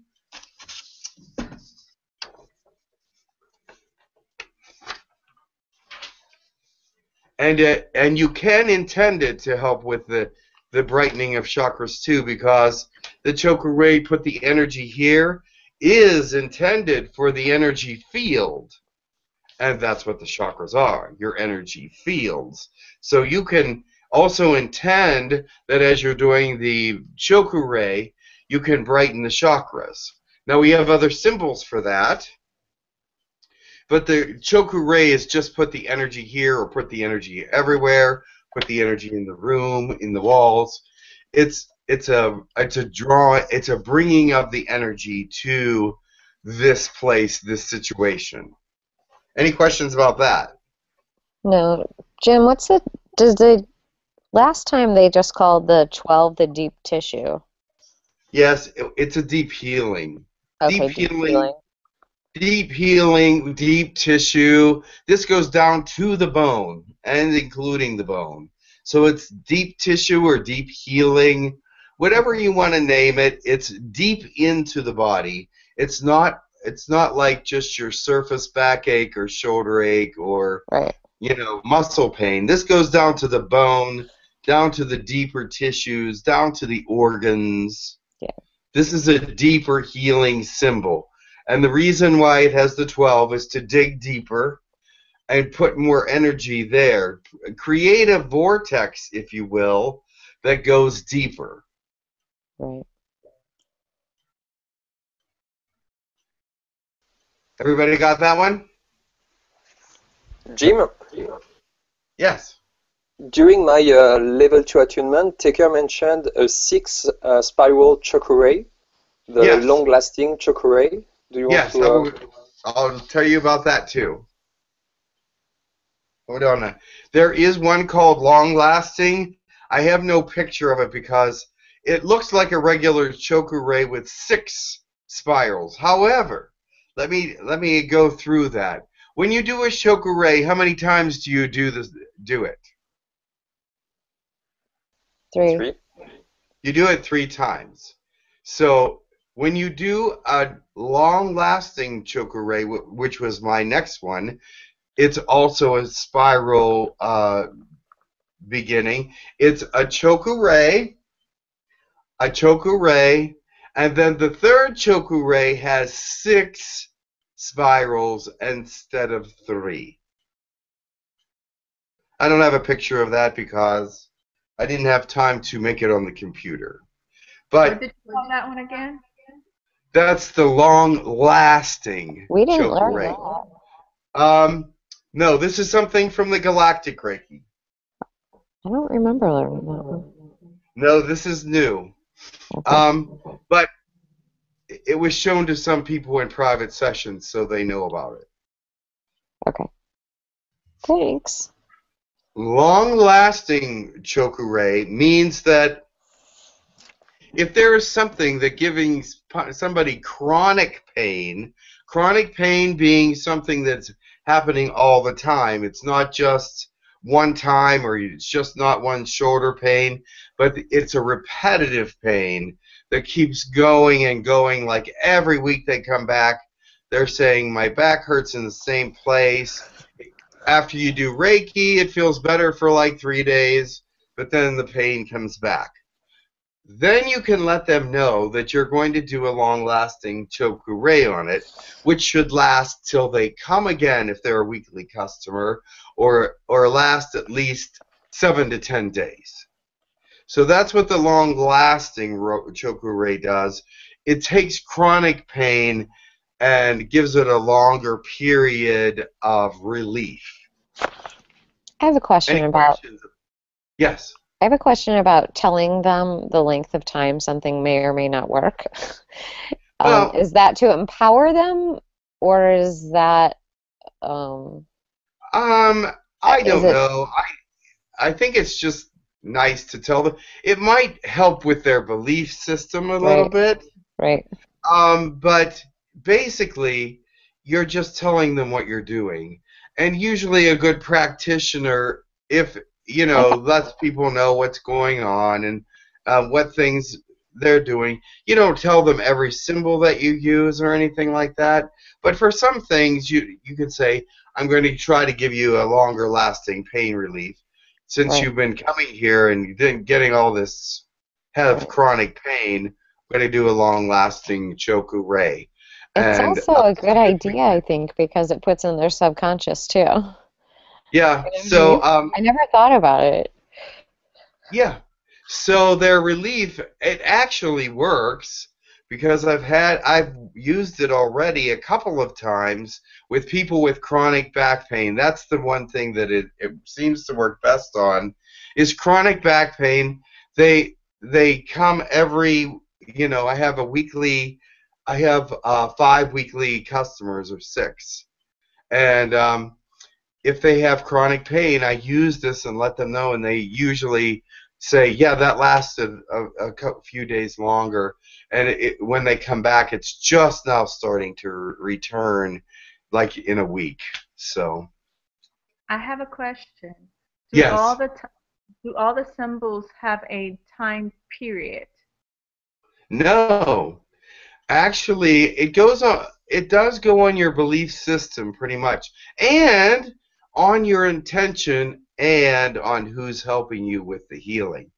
Whenever you announce your intention at the beginning of your Reiki session and say, I'm going to be working on the shoulders, the back, the legs, blah, blah, blah, that actually calls on your spirit guides to let them know what needs to be done, who they should call in to help you with that treatment, and sometimes other spirits come. Not always, but if you let others know and they're available, they can definitely come and help.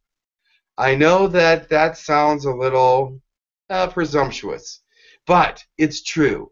A lot of spirits will come to help, especially relatives and things of that nature of the person, will come and help their family feel better. And they get a better treatment if you announce what it is you're going to work on, because other spirits will come and help.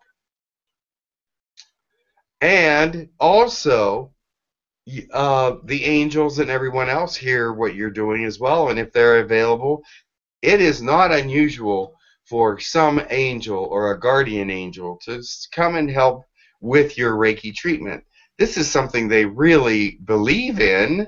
They believe in the energy healing. They feel the energy all around them. They know about energy, so they do come and help. They sort of feel sorry for us in the third dimension. They should. Jim, so I thought, this is my idea, that Reiki knows where to go and what to do. It does. So if it knows where to go and what to do, then is it necessary to say those things out loud too? But the thing is, Reiki knows where to go and what to do, but your client doesn't know that. Uh-huh. And also, it knows where to go and what to do, but what strength? What strength are you putting it on there? This is to add extra strength, to announce it so others can come and help. Of course it knows where to go and what to do, but you're just one person, and they're if it's just you and your client's energy, it might not do as much as if you announce it and have other people come or have other spirits come. I guess I always invite my realm before a session, so it hadn't occurred to me. Yeah, so I mean, I wouldn't say it out loud to invite. The more help, the better, though. Okay, gotcha. It's not that the Reiki's not going to go in the right place. It's just that you got to help, and they're going to help you take the energy where it needs to go. So, and especially if you have those in the spirit world or angelic that knows how to help with certain kinds of pain. Right. Now that may sound a little strange, but there are some that are better at helping at certain kinds of pain than others. Cool. They had it in their life, so they want to help with this life with somebody else. So it is good to mention what part, needs work. Okay. So that they can come and do their thing. Thanks. No problem. Anybody else? Yeah, I have one comment I wanted to bring up. When we were looking at the Honshaze Shonen symbol, I looked in the book that we got, and on, I believe it was on the show part of it, in the book, it shows to go the horizontal piece and then the vertical piece, and I believe it's 13 and 14. And the way that you had it there, Jim, I think it was 14 and 15, but it was the vertical and then the horizontal piece. You mean this one?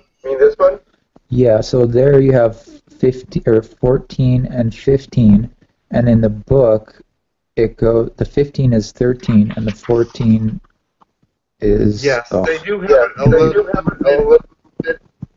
bit different, but this is the one that was drawn by Mrs. Takashi.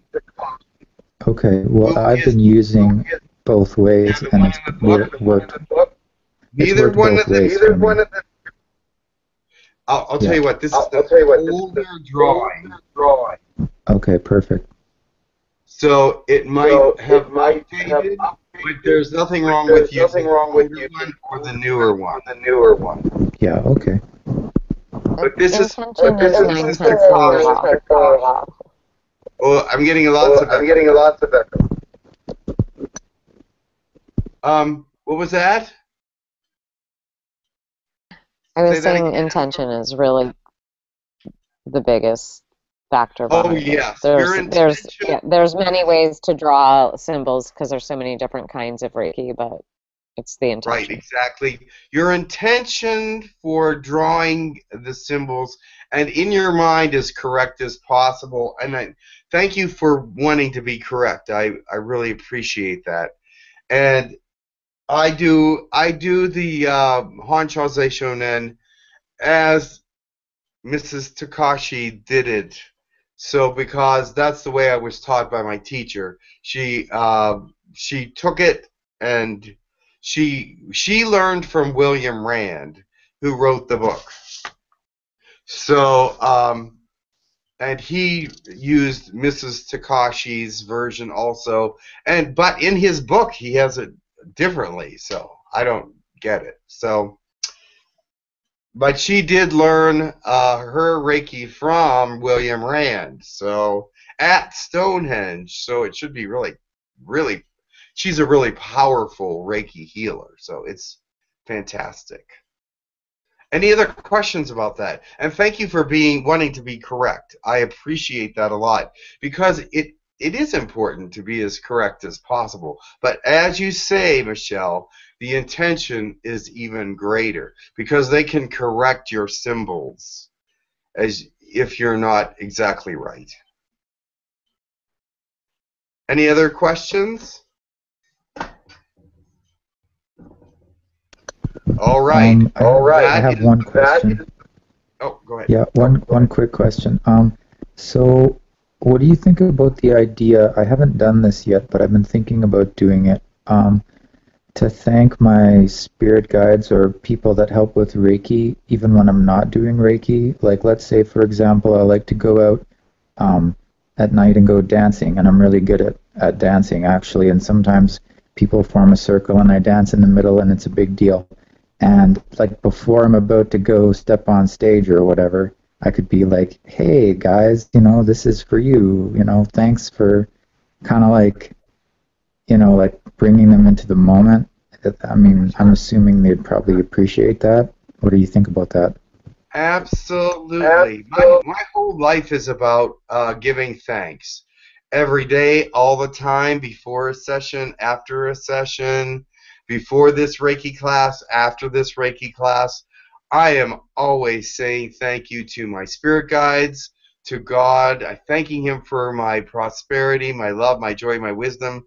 Whatever it is that I'm receiving from the universe, I'm always giving thanks, and it does not hurt, believe me. Anytime you want to give thanks to your spirit guides or anyone, it's always wonderful because you will be rewarded for that. It is not that your spirit guides need to hear you say, oh, thank you. They're not in it for the ego, but put it this way.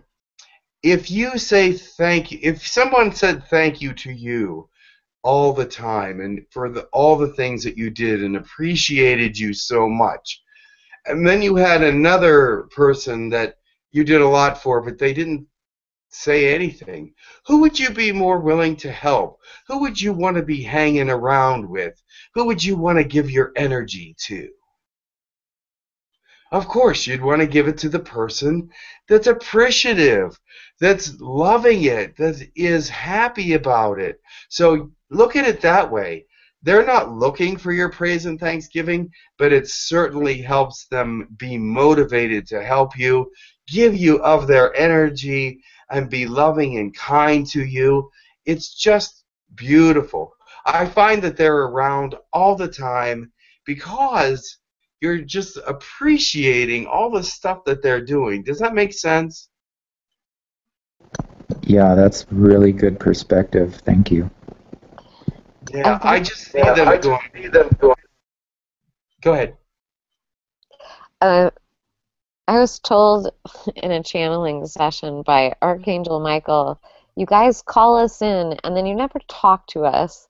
Like, we're just come in and do the work, and then you don't even... So I said, that's cool, I'll start chatting with you. So, like, having a dialogue, like, I have a continual dialogue, like, every day with my higher self, with my guides, with different angels. You know, just try to familiarize myself with their energy and feel like you have a rapport. I mean, plus I want to grow into my higher self too, so if I'm not talking to and paying attention to it, then that makes it that much more difficult. Excellent. I think that's so beautiful that you just appreciate what they're doing for you and talk to them and make them friends because they are there for you all the time. And I know some people say, no one ever helps me from there, but they do, believe me. And if you start telling them, thank you and I appreciate you, and thank you for this and that and the other thing, you're going to start recognizing who's actually there helping you. And there's quite a few. Alrighty then. Are you ready for the next part? That was the old stuff. Any questions on the old stuff? I have one, Jim. Yes. For your level 0 chakra attunement, you know, yes. that beginning one. Do you have to do the 3 spiral one, or could you use a 6 or even a 12 chakra? It depends on your intention. Now, if you're just putting the energy in the room or in the person or in a place, I'd use the regular one. If there is chronic pain that happens a lot, I would use the long-lasting one, which is the 6 on the third. On the third chakra, I'd use the 6. And then, if they're having really deep pain, like to the bone or to the in the organs or in that part of the body, I'd use the 12. Which is the deep tissue or deep healing chakra. Well, kind of what I was... You can use them all whenever you want, though. Was the Reiki 0 initiation is more what I was referring to?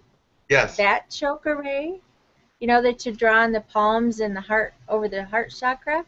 Do you use... Yes. Can you use the different ones depending on the person you're working on? Not okay, a just make sure. Yes. So I could use either. Just make sure your intention. Oh, go ahead. Oh, okay. Well, because I'm going to be helping at some point here. I work with hospice, and my director would like me to do something just like you described to get them. Just a simple initiation so they can use it on their patients they're working on to get them started. So yes, chakra is perfect. but I can use the 6 or 12 depending on the person. Like I Correct. have a gal living with me who, she is an angel as well as me, Seraphim actually, and she has some really deep seated issues, mental issues, and I not only want to help her break through those and just blossom, but my thought came to me, if I want to do that for her, that initiation. Okay. And Very I good. think, Remember this too, though. You're attuned to these symbols. You can give other people the symbols, but they're not attuned to them, so they're not as powerful. When you get attuned to the symbols, it adds another dimension of energy to them. Now, you're attuned to up to the level 2, so your energy for those symbols are all great. So you can help her with those. Also remember, if you're working on another angel, I've worked with angels on Earth here, and a lot of them have mental problems. Let me tell you why. It's a major disconnect from their realm to this realm. Do you understand that? It makes sense. It's a huge, huge difference, and they cannot get used to it. This density is very difficult for angels. Few of them, like yourself, you seem to be pretty well balanced. But I know some angels are just like, they're so clairvoyant, they're so open to just like they were in their last realm, and there has too much stimulation on the brain, and they feel a very big disconnect from third dimension, and it's a very rough time, and they have to get that under control. They have to understand why they feel that way before they can actually get control of it. Okay. Well, I'm working with her, so Good. it's I just wondered if the 12 would be more effective on her, being I think the 𝗖𝗢𝗡𝗧𝗧 would help to start with, but there's another symbol here I'll get to that would also really help her. Okay, then I'll just be quiet. Well, actually, there's a couple symbols here that we haven't done yet that will really help her. Okay, sounds wonderful. I can't wait to help her. Poor baby's just miserable. And I know that she's miserable because angels in this realm tend to not be in phase with their dimension. Now, even in some cases, I know one that goes out of phase, which means you can see right through her. Wow. That's how much out of phase she goes. Wow. And you have to keep her in third dimension. It's not good because she gets tortured by other dimensional beings, and it's really bad. But it's not that you can see through her that much, but you can see that she is not totally solid. It's weird, but you can actually see it. Okay. So, thank you for the insight. No problem. All right, does anybody need a break before I start part 2? Oh, I have a question on the topic. Yes. Is there a special symbol for the ignition of the different Reiki points, like Reiki 1, 2, and 3? Is there a special symbol you do when igniting someone else? Yeah, but we can't do that until we take the teacher class. You have to wait. You have to do master teacher. Yeah, you have to be a teacher to ignite somebody else because there's a certain way you have to do that. There's a proper way and a non-proper way, I guess you could say, because you want to ignite them in a way that they'll be beneficial and that they'll feel good and that they'll go out and be prosperous and that all things will be well. You cannot just haphazardly ignite somebody. That's really kind of dangerous. So what happens is, okay, maybe they might be attuned for this symbol, but not for that one or whatever. You know what I mean? You have to be all-inclusive. You have to know how to do it because it has to be put into the brain, the hands, the body, the spirit. It's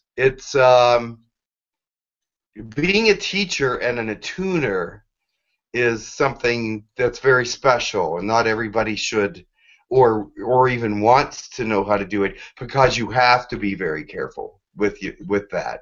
I'm an Usui Reiki master and a Usui Reiki fire Holy Fire Master as well, and teacher for both of those.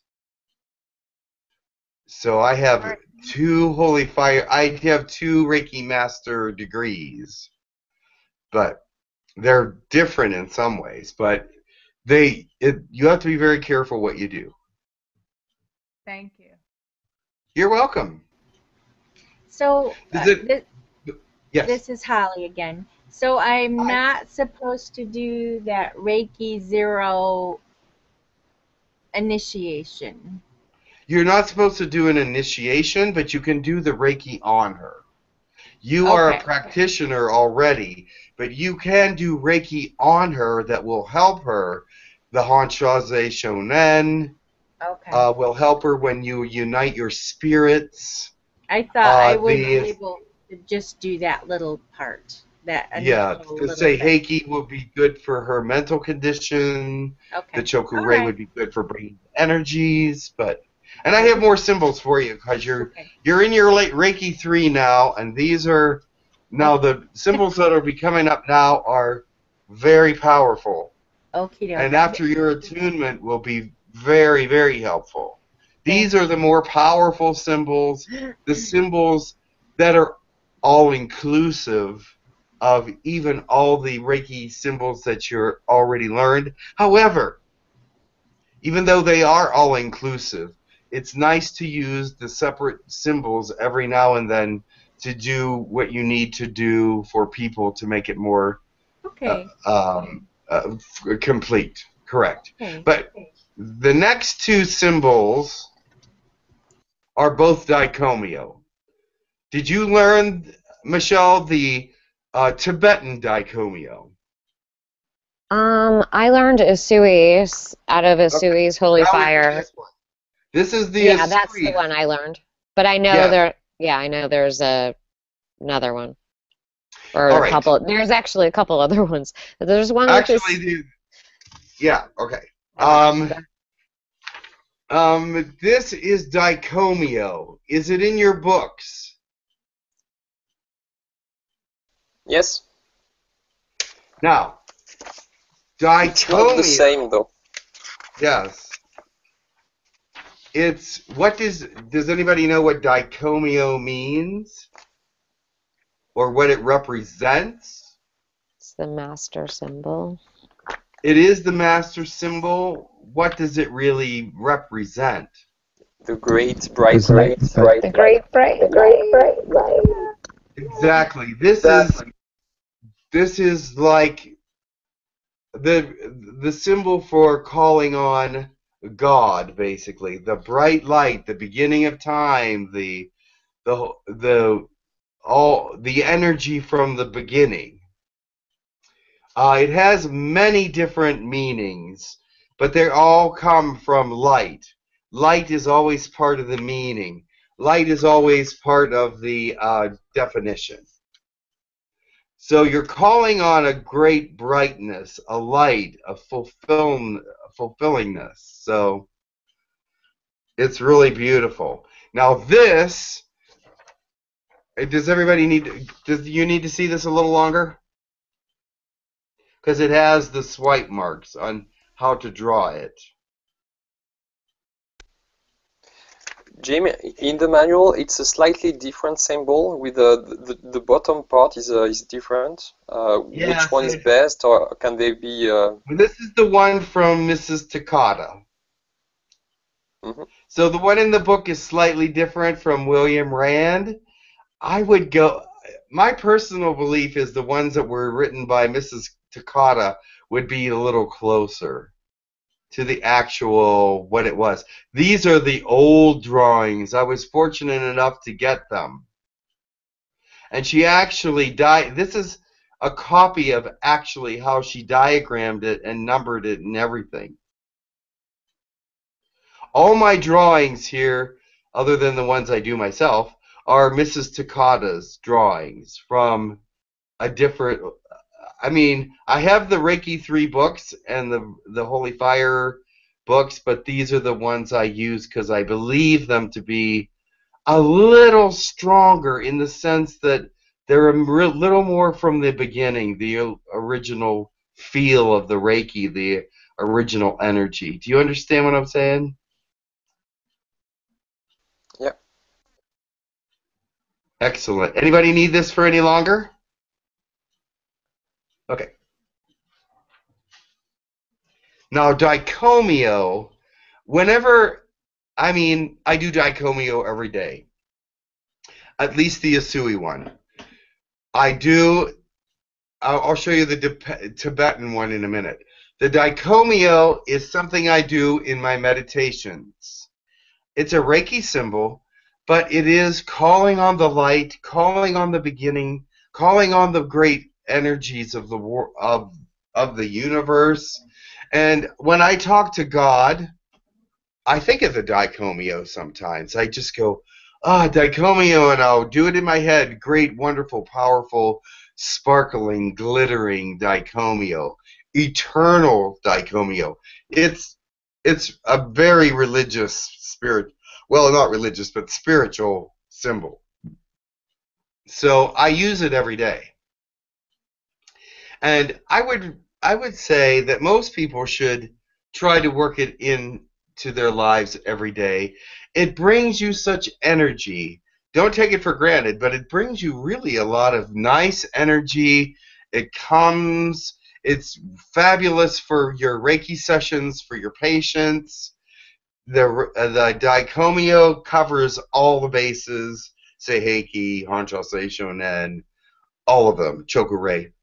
But I like to say I just look at it as the light, and the light covers everything. So, but if you have specifics, I use Chokurei, Seiheki, and Hancho Seishonen also, even though some people say, oh, you don't need those anymore. You know what? I personally feel that they're very helpful and they work for me, so that I use them. Does anybody have a question about that? I have a comment about that. Yes. I guess comment/question.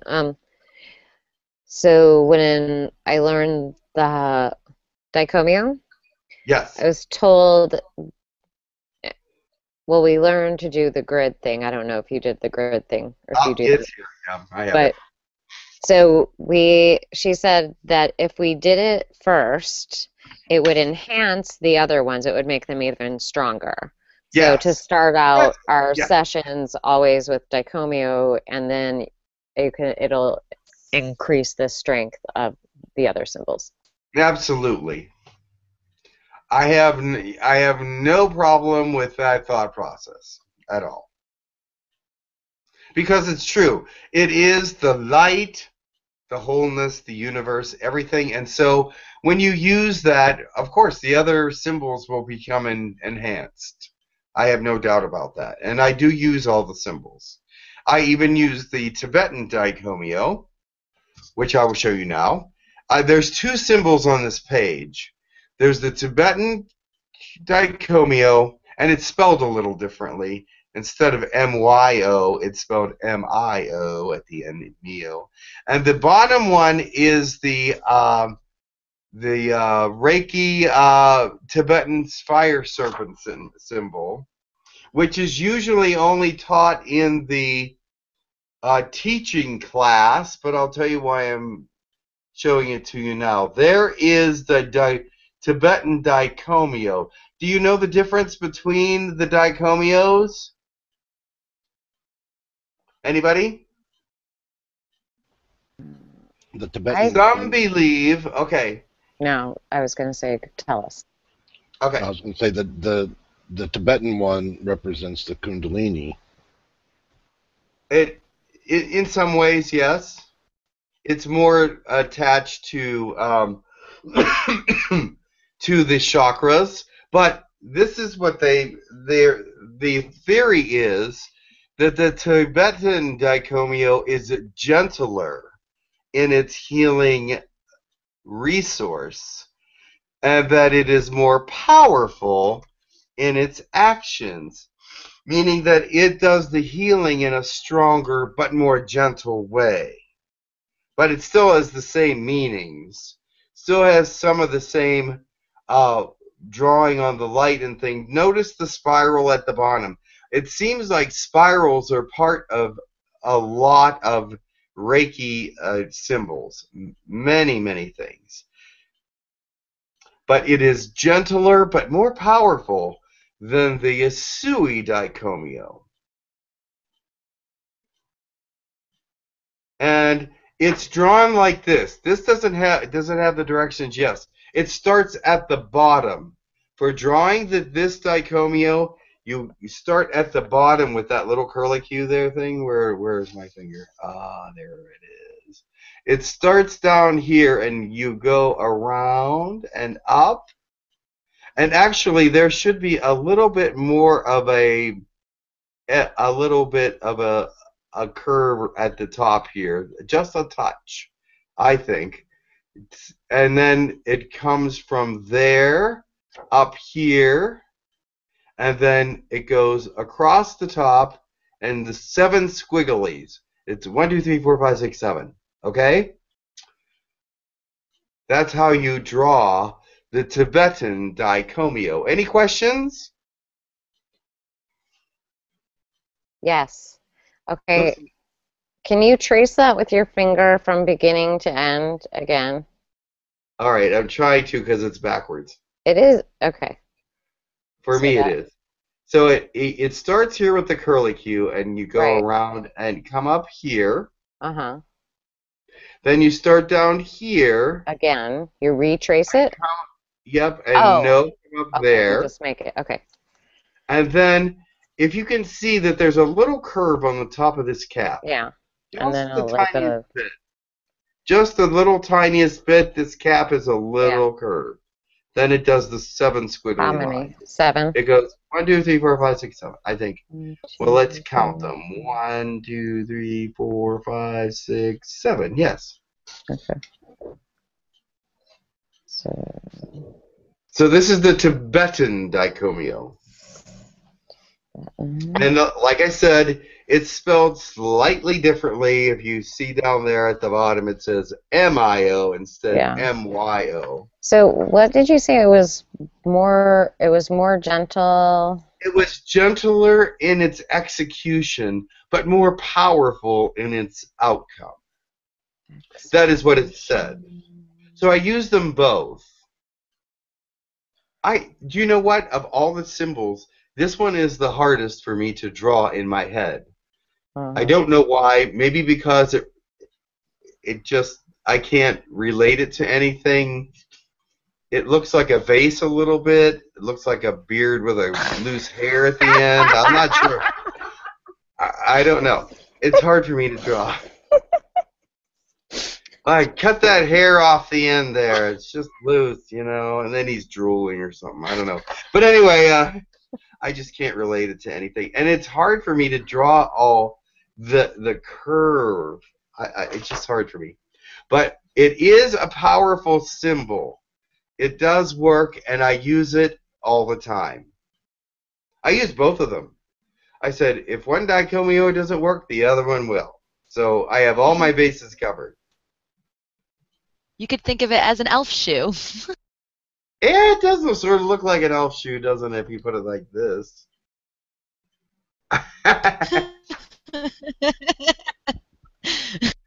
Okay.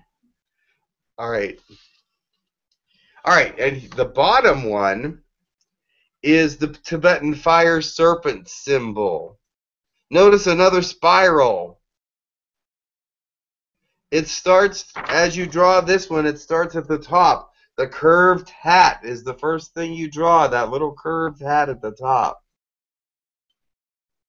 And then you come down and go 1, 2, 3, 4, 5, and then on the 5th one, it spirals. 1, 2, 3. It's 3 spirals. Now, this is used in teaching class, but it's also used in practice. What it does is you put the hat in the head area, and have the curves go down the chakras until the base chakra is does the spiral, and it tunes and balances all your chakras.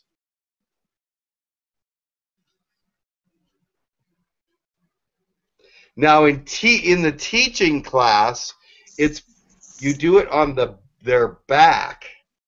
It's the symbol that goes down the middle of their back for because you're putting it into them to ignite different things. So it is used in the teaching class, attunement.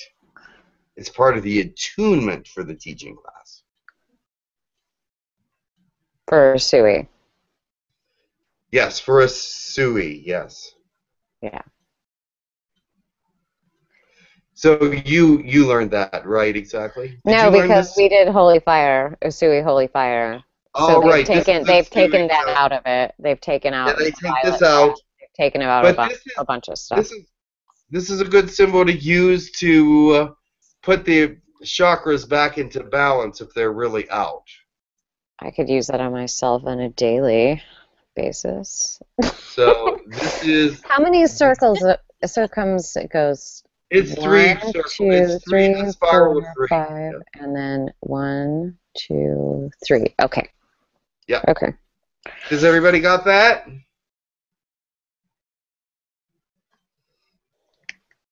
Yes, thank you. Alrighty. That's like a magic hat. I like that. Yeah. Any questions on those symbols there? We're getting around 3:30 here. Jim, I wanted to ask you real quick, do you also subscribe to the idea that using 𝗪𝗪𝗡𝗧, like the first one we learned, is immediately grounding and clearing also? Yes, it has many, different attributes. It's a pretty thorough symbol. It's grounding, it's enlightening, it makes you feel better, it makes them feel better, it's just the light and all the things that the light does. It's kind of like if I wanted to ground, instead of me imagining a white light coming all through all my chakras and doing all that, I could literally just draw 𝗪𝗪𝗡𝗧. Yeah, sure. Okay. Okay, are we ready for the next part? I'm just going to show you this symbol. It's really not part of this class, but the Holy Fire Reiki symbol looks like that, and you need an attunement for it, so you really can't use it. But I wanted you to be aware if you saw anything like that. Actually, my drawing is pathetic compared to what it really looks like. That's what it really looks like. Now, I know you've just been through the Holy Fire Reiki attunement and all that stuff. Did they describe what it looks like when it's like incredible? It is. Well, I think it's different for everybody, but yes, it's a bright, amazing. Centered. The flame in the middle is bright and awesome, but all the flames around it, the base of the flame is bright, but all the flames are changing colors constantly. It's really quite nice. So I just wanted to show you that, throw that out there. It needs its own attunement, so you really can't use it at this time.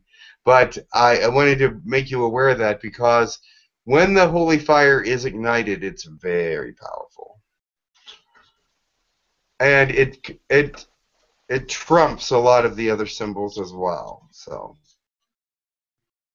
is there any questions yet right now? Will you do holy fire trainings? Right? Will you do holy fire trainings in the future? Yes. Yes. I will. I can do some. I do have a teaching certificate for that as well. for Holy Fire, Usui Reiki. Usui Holy Fire Reiki. And I have one for just regular Usui Reiki Master Teacher. So, all right, here's something new that we're going to learn, and then I'll go into the grid. The grid is the last thing because nobody's going to have to draw the grid or do anything like that. It's not a symbol that we're going to have to draw, but I just wanted to explain what it is. And you can help me with this, Michelle, because this is one of my weaker points on the Reiki grid. But before we do that, any more questions? Yeah, Jim, I have a quick question. Sure. I can just do the Daikomyo at any point. I don't have to Chokurei it at all? No. Okay. You can use Daikomyo at any time, any time during the day. It doesn't have to be a Reiki session. In fact, some people, I know that my teacher, Barbara Carlton, the lady that taught me the teaching, and says that she uses the Daikomyo all the time. If she sees somebody that looks sick, she'll put the Daikomyo on them. If she's driving the car and it's raining really strongly, she'll do a Daikomyo to keep her safe. She uses the Daikomyo at least 7 or 8 times a day for different things. And so I think that's really cool. I may not use it quite that much, but I use it at least 3 times a day. Okay. But I don't use it on, like, driving. In fact, I don't drive anymore. I shouldn't use that as an example. I don't use it as a protection or anything like that. But I do use it for bringing energy to situations. And I always do Daikomyo before I do a channeling session. I don't know why. It came to me, and I've been using it ever since. If I channel at all, I use Daikomyo, and that's a Reiki symbol, but it also it's a beautiful energy. It's a beautiful, beautiful energy, and I use it every day. Every day. Okay. Excellent. No Thank you. No question. Oh, no problem. Very good. Now, do you need a break or something, or can we keep going? I'm fine. Anybody need a break? Anybody need a break? I'm okay. Anybody ever have to pee or need water? Because the next thing I'm going to do is teach you something. Teach away. All right. The next thing I'm going to teach you was given to me during a Reiki session with one of my regular clients. And 𝗪𝗪 was there, and she is always there with this particular client. And actually, I channel 𝗪𝗪 to this client while I'm working with her. And this is a weekly thing. I do it every week. It's been going on for a long time. But just this last week, 𝗪𝗪 was telling me what symbols I should teach this week and what I should do next week, because there's a couple other symbols that are coming next week, but I knew I didn't have time to go into them properly this week because we're going to do some other stuff. But next week there's going to be a couple more galactic symbols that 𝗪𝗪 has taught me. But this week she wanted me to teach you a breathing method. Now, it's an interesting breathing method because it came from Sirian and Arcturian. The Sirians and Arcturians, this is the farthest back it goes is Sirian and Arcturian. Other species also use it. However, it's a breathing technique called Hegasen, or in Sirian it's Hengasin. I'll show it to you. These are the spellings. The top one is Arcturian. The bottom one is Sirian.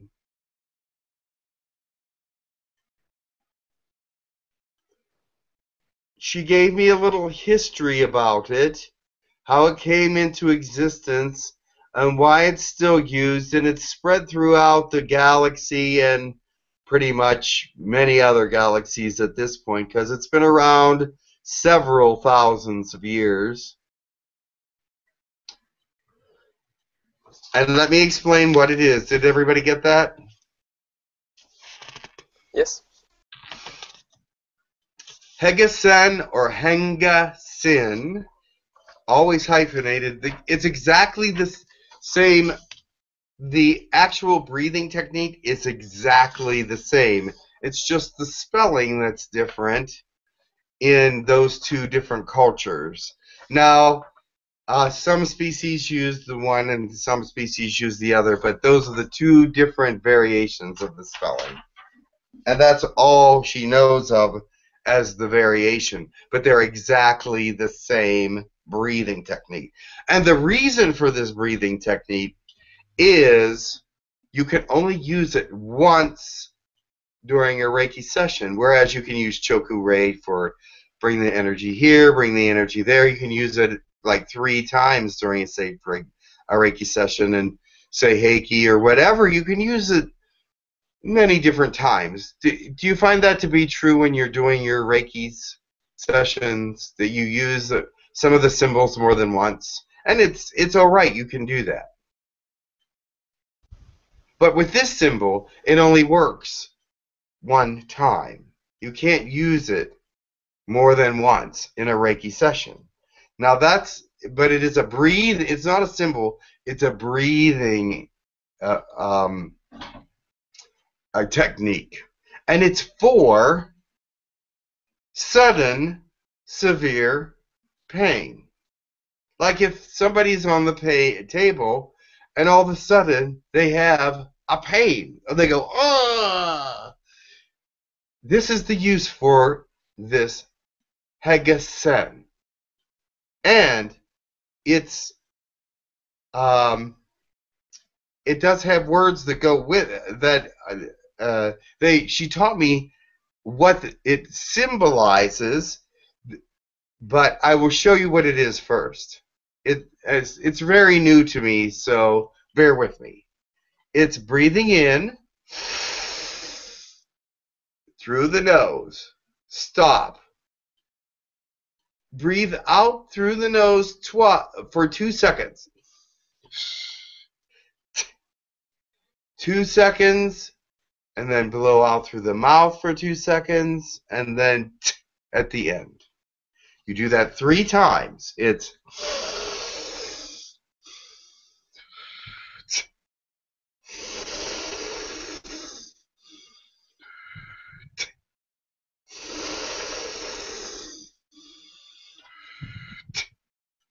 that is how it's done.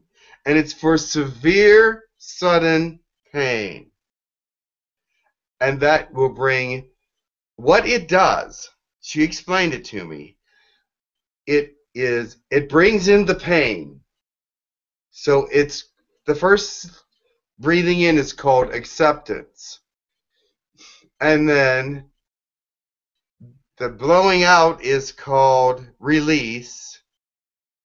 And the blowing out, the first 2 seconds of the nose is blowing out or release.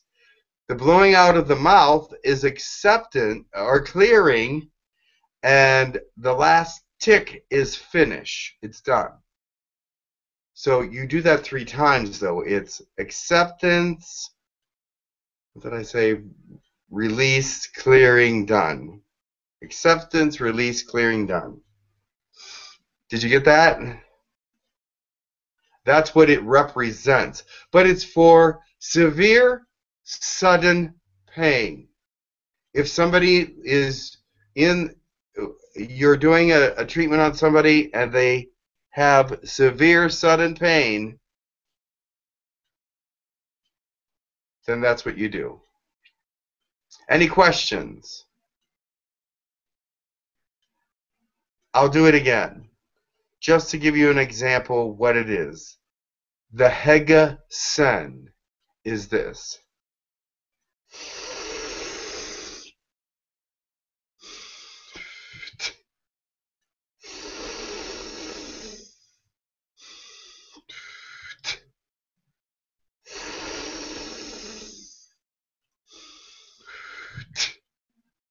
But you can only do that once. It won't work if you try to do a second 3.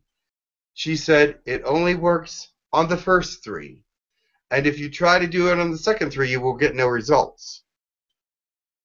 So I found that to be a very interesting one. Does anybody have any questions? Oh, my buttons are button. Any questions with that? Can I see the spelling again? Oh.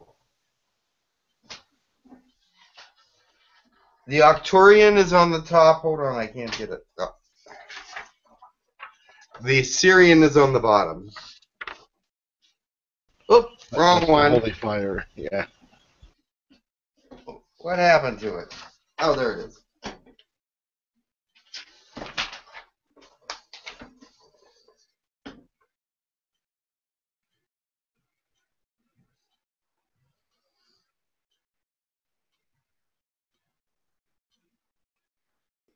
Now, this is really new information for me. It just came this last Wednesday, so it's not even a week old yet.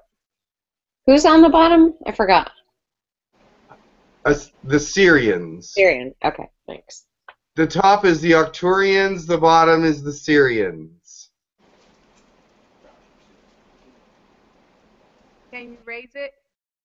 I'm super excited about this, Jim. You like that? I think it's cool. It's great. Very Awesome. good. Thank you very much. You're welcome. That's for, did you get what it was for? Sudden extreme pain. Somebody just like, ah! There are situations and times when I have experienced people having sudden extreme pain while they're doing their Reiki session. All of a sudden, something will happen and they will like, ah! And so that's what the Hegasen is for, or the Hengasin. Any other questions?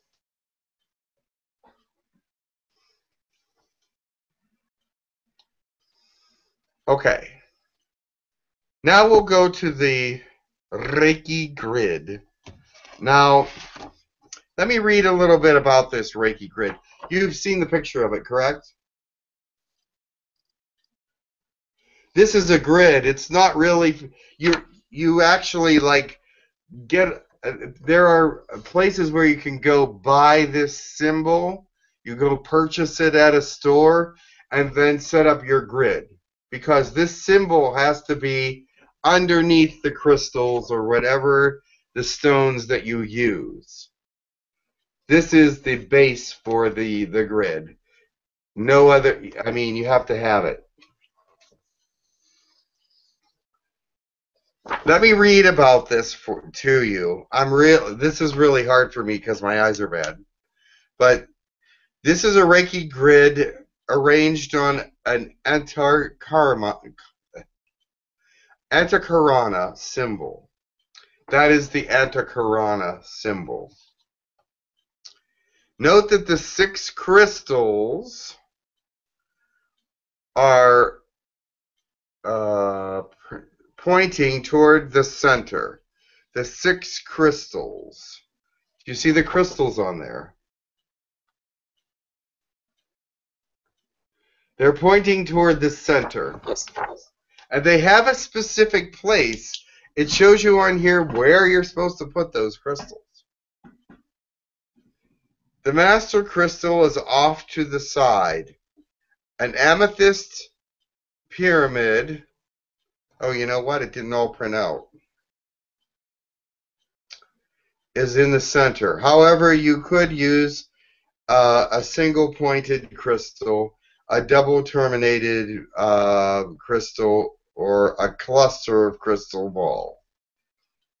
The arrows indicate the direction to move the blank crystal. It didn't all print out. Doggone it.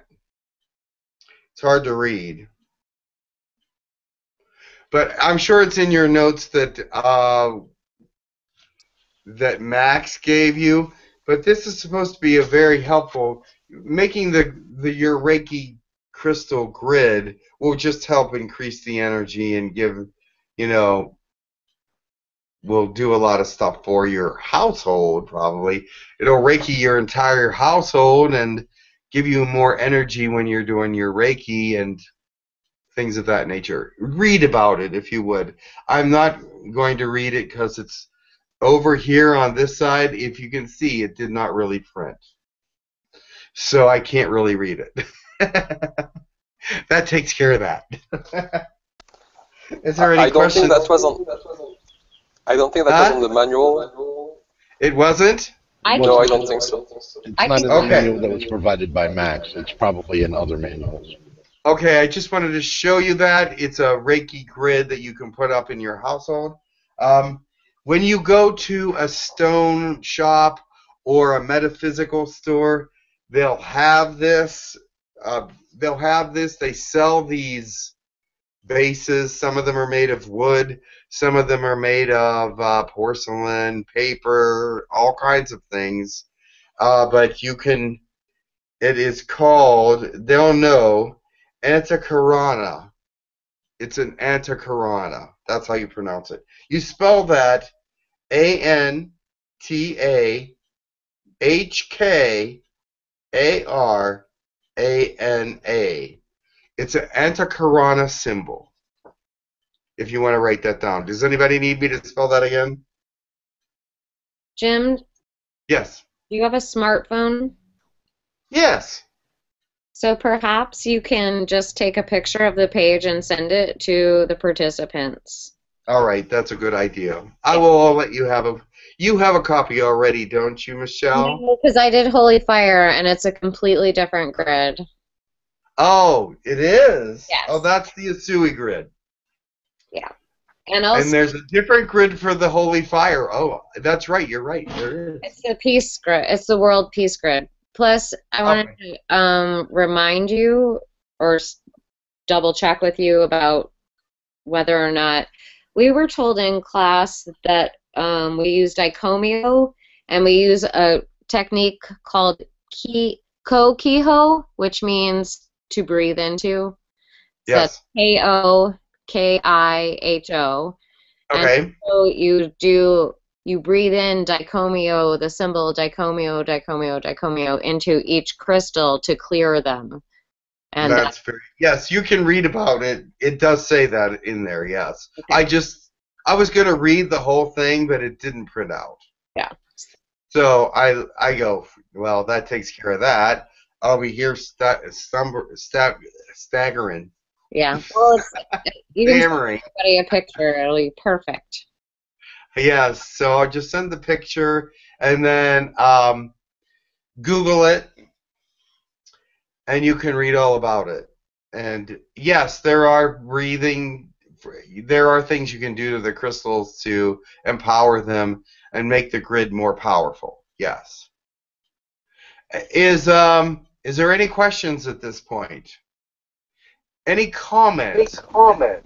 Any experience you want to share? I got a question. What type of crystals are you supposed to put on that 𝗪𝗪𝗓𝗓 symbol?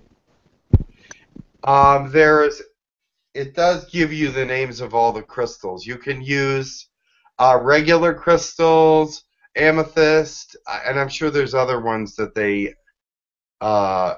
since amethyst is the third eye crystal, that's probably one reason why that's on there. Clear crystals, hold on.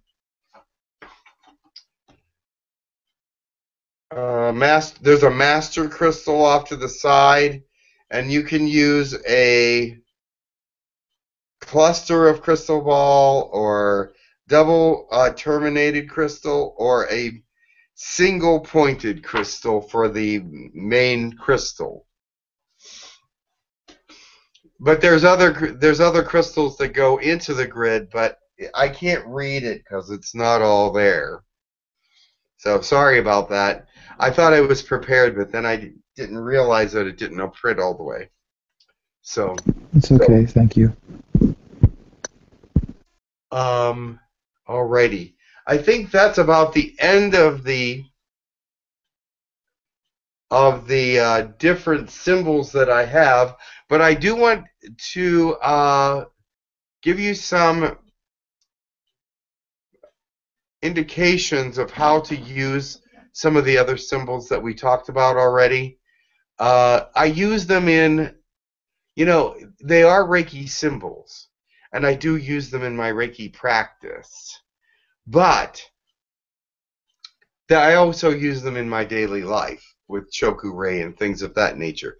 As you heard before, you can put them in the walls, you can put them in the floors and the ceilings, and you can put them, if you're attuned to these symbols, they can be used without even people doing a section. You can use them out in public.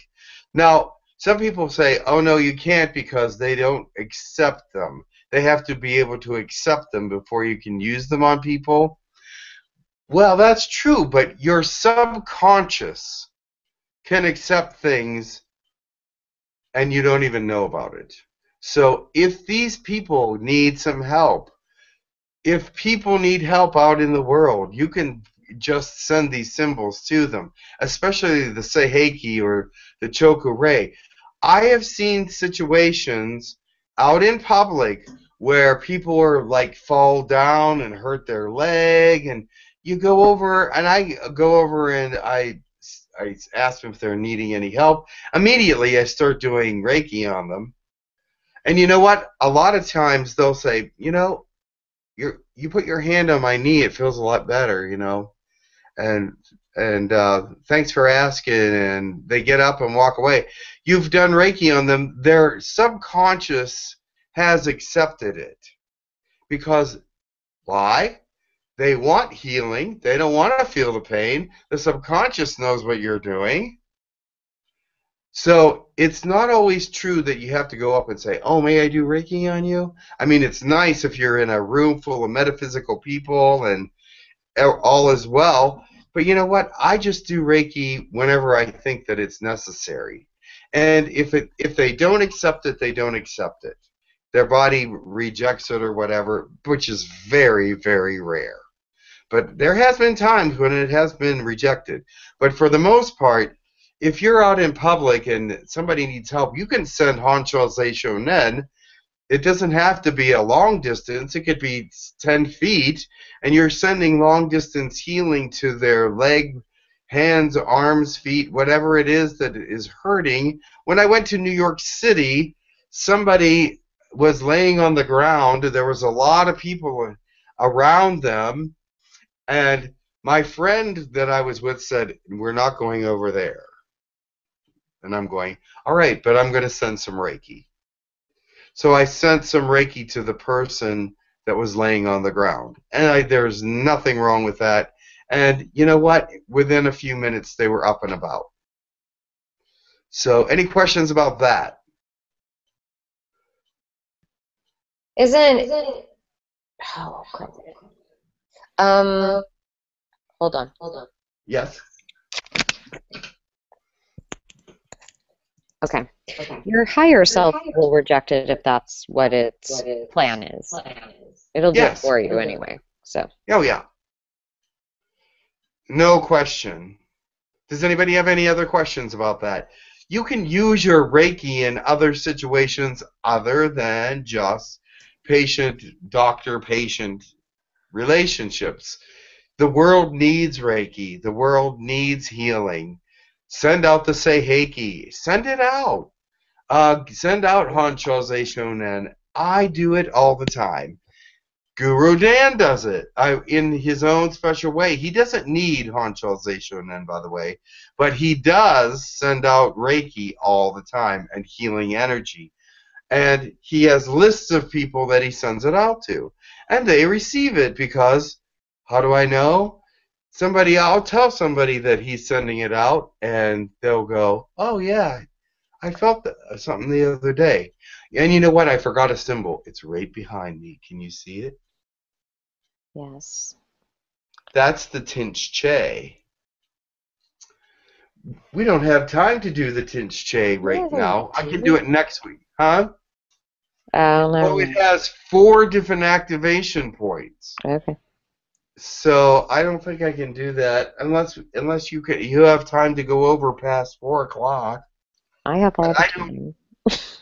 I don't have much time left because tonight's my bowling night. Okay.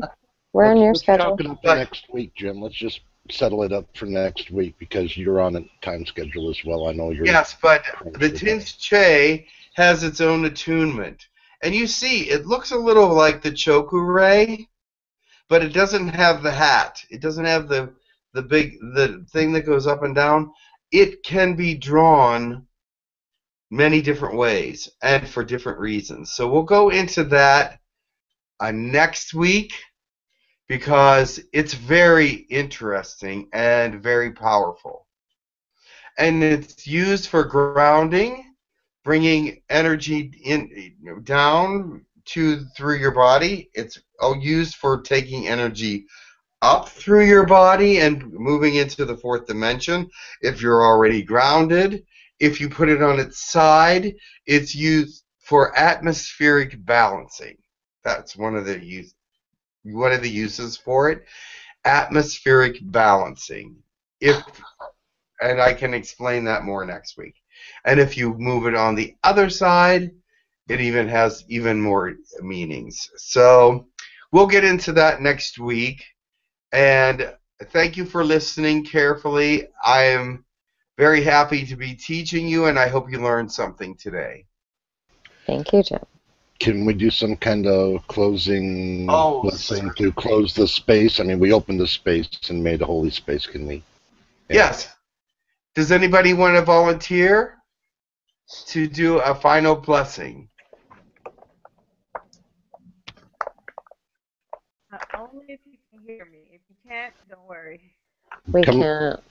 Well, it's really weak, but I think if you're going to tone or something or speak a language, you might be a little louder then, sir. Yeah, you need to be a little louder. Turn yourself up. Yeah, I'm all the way up. I have no idea what's going on right now. Okay, that sounds better, but get close to the mic. Okay. 𝗪𝗪𝗡𝗧𝗘𝗡𝗧 asi kalanaka kutu leti sukonai ayai sukola isulutunikia kana kanakiasa tutunukuto shaya sukutuluno sakiata katanikiasa kutu shanaya kaya.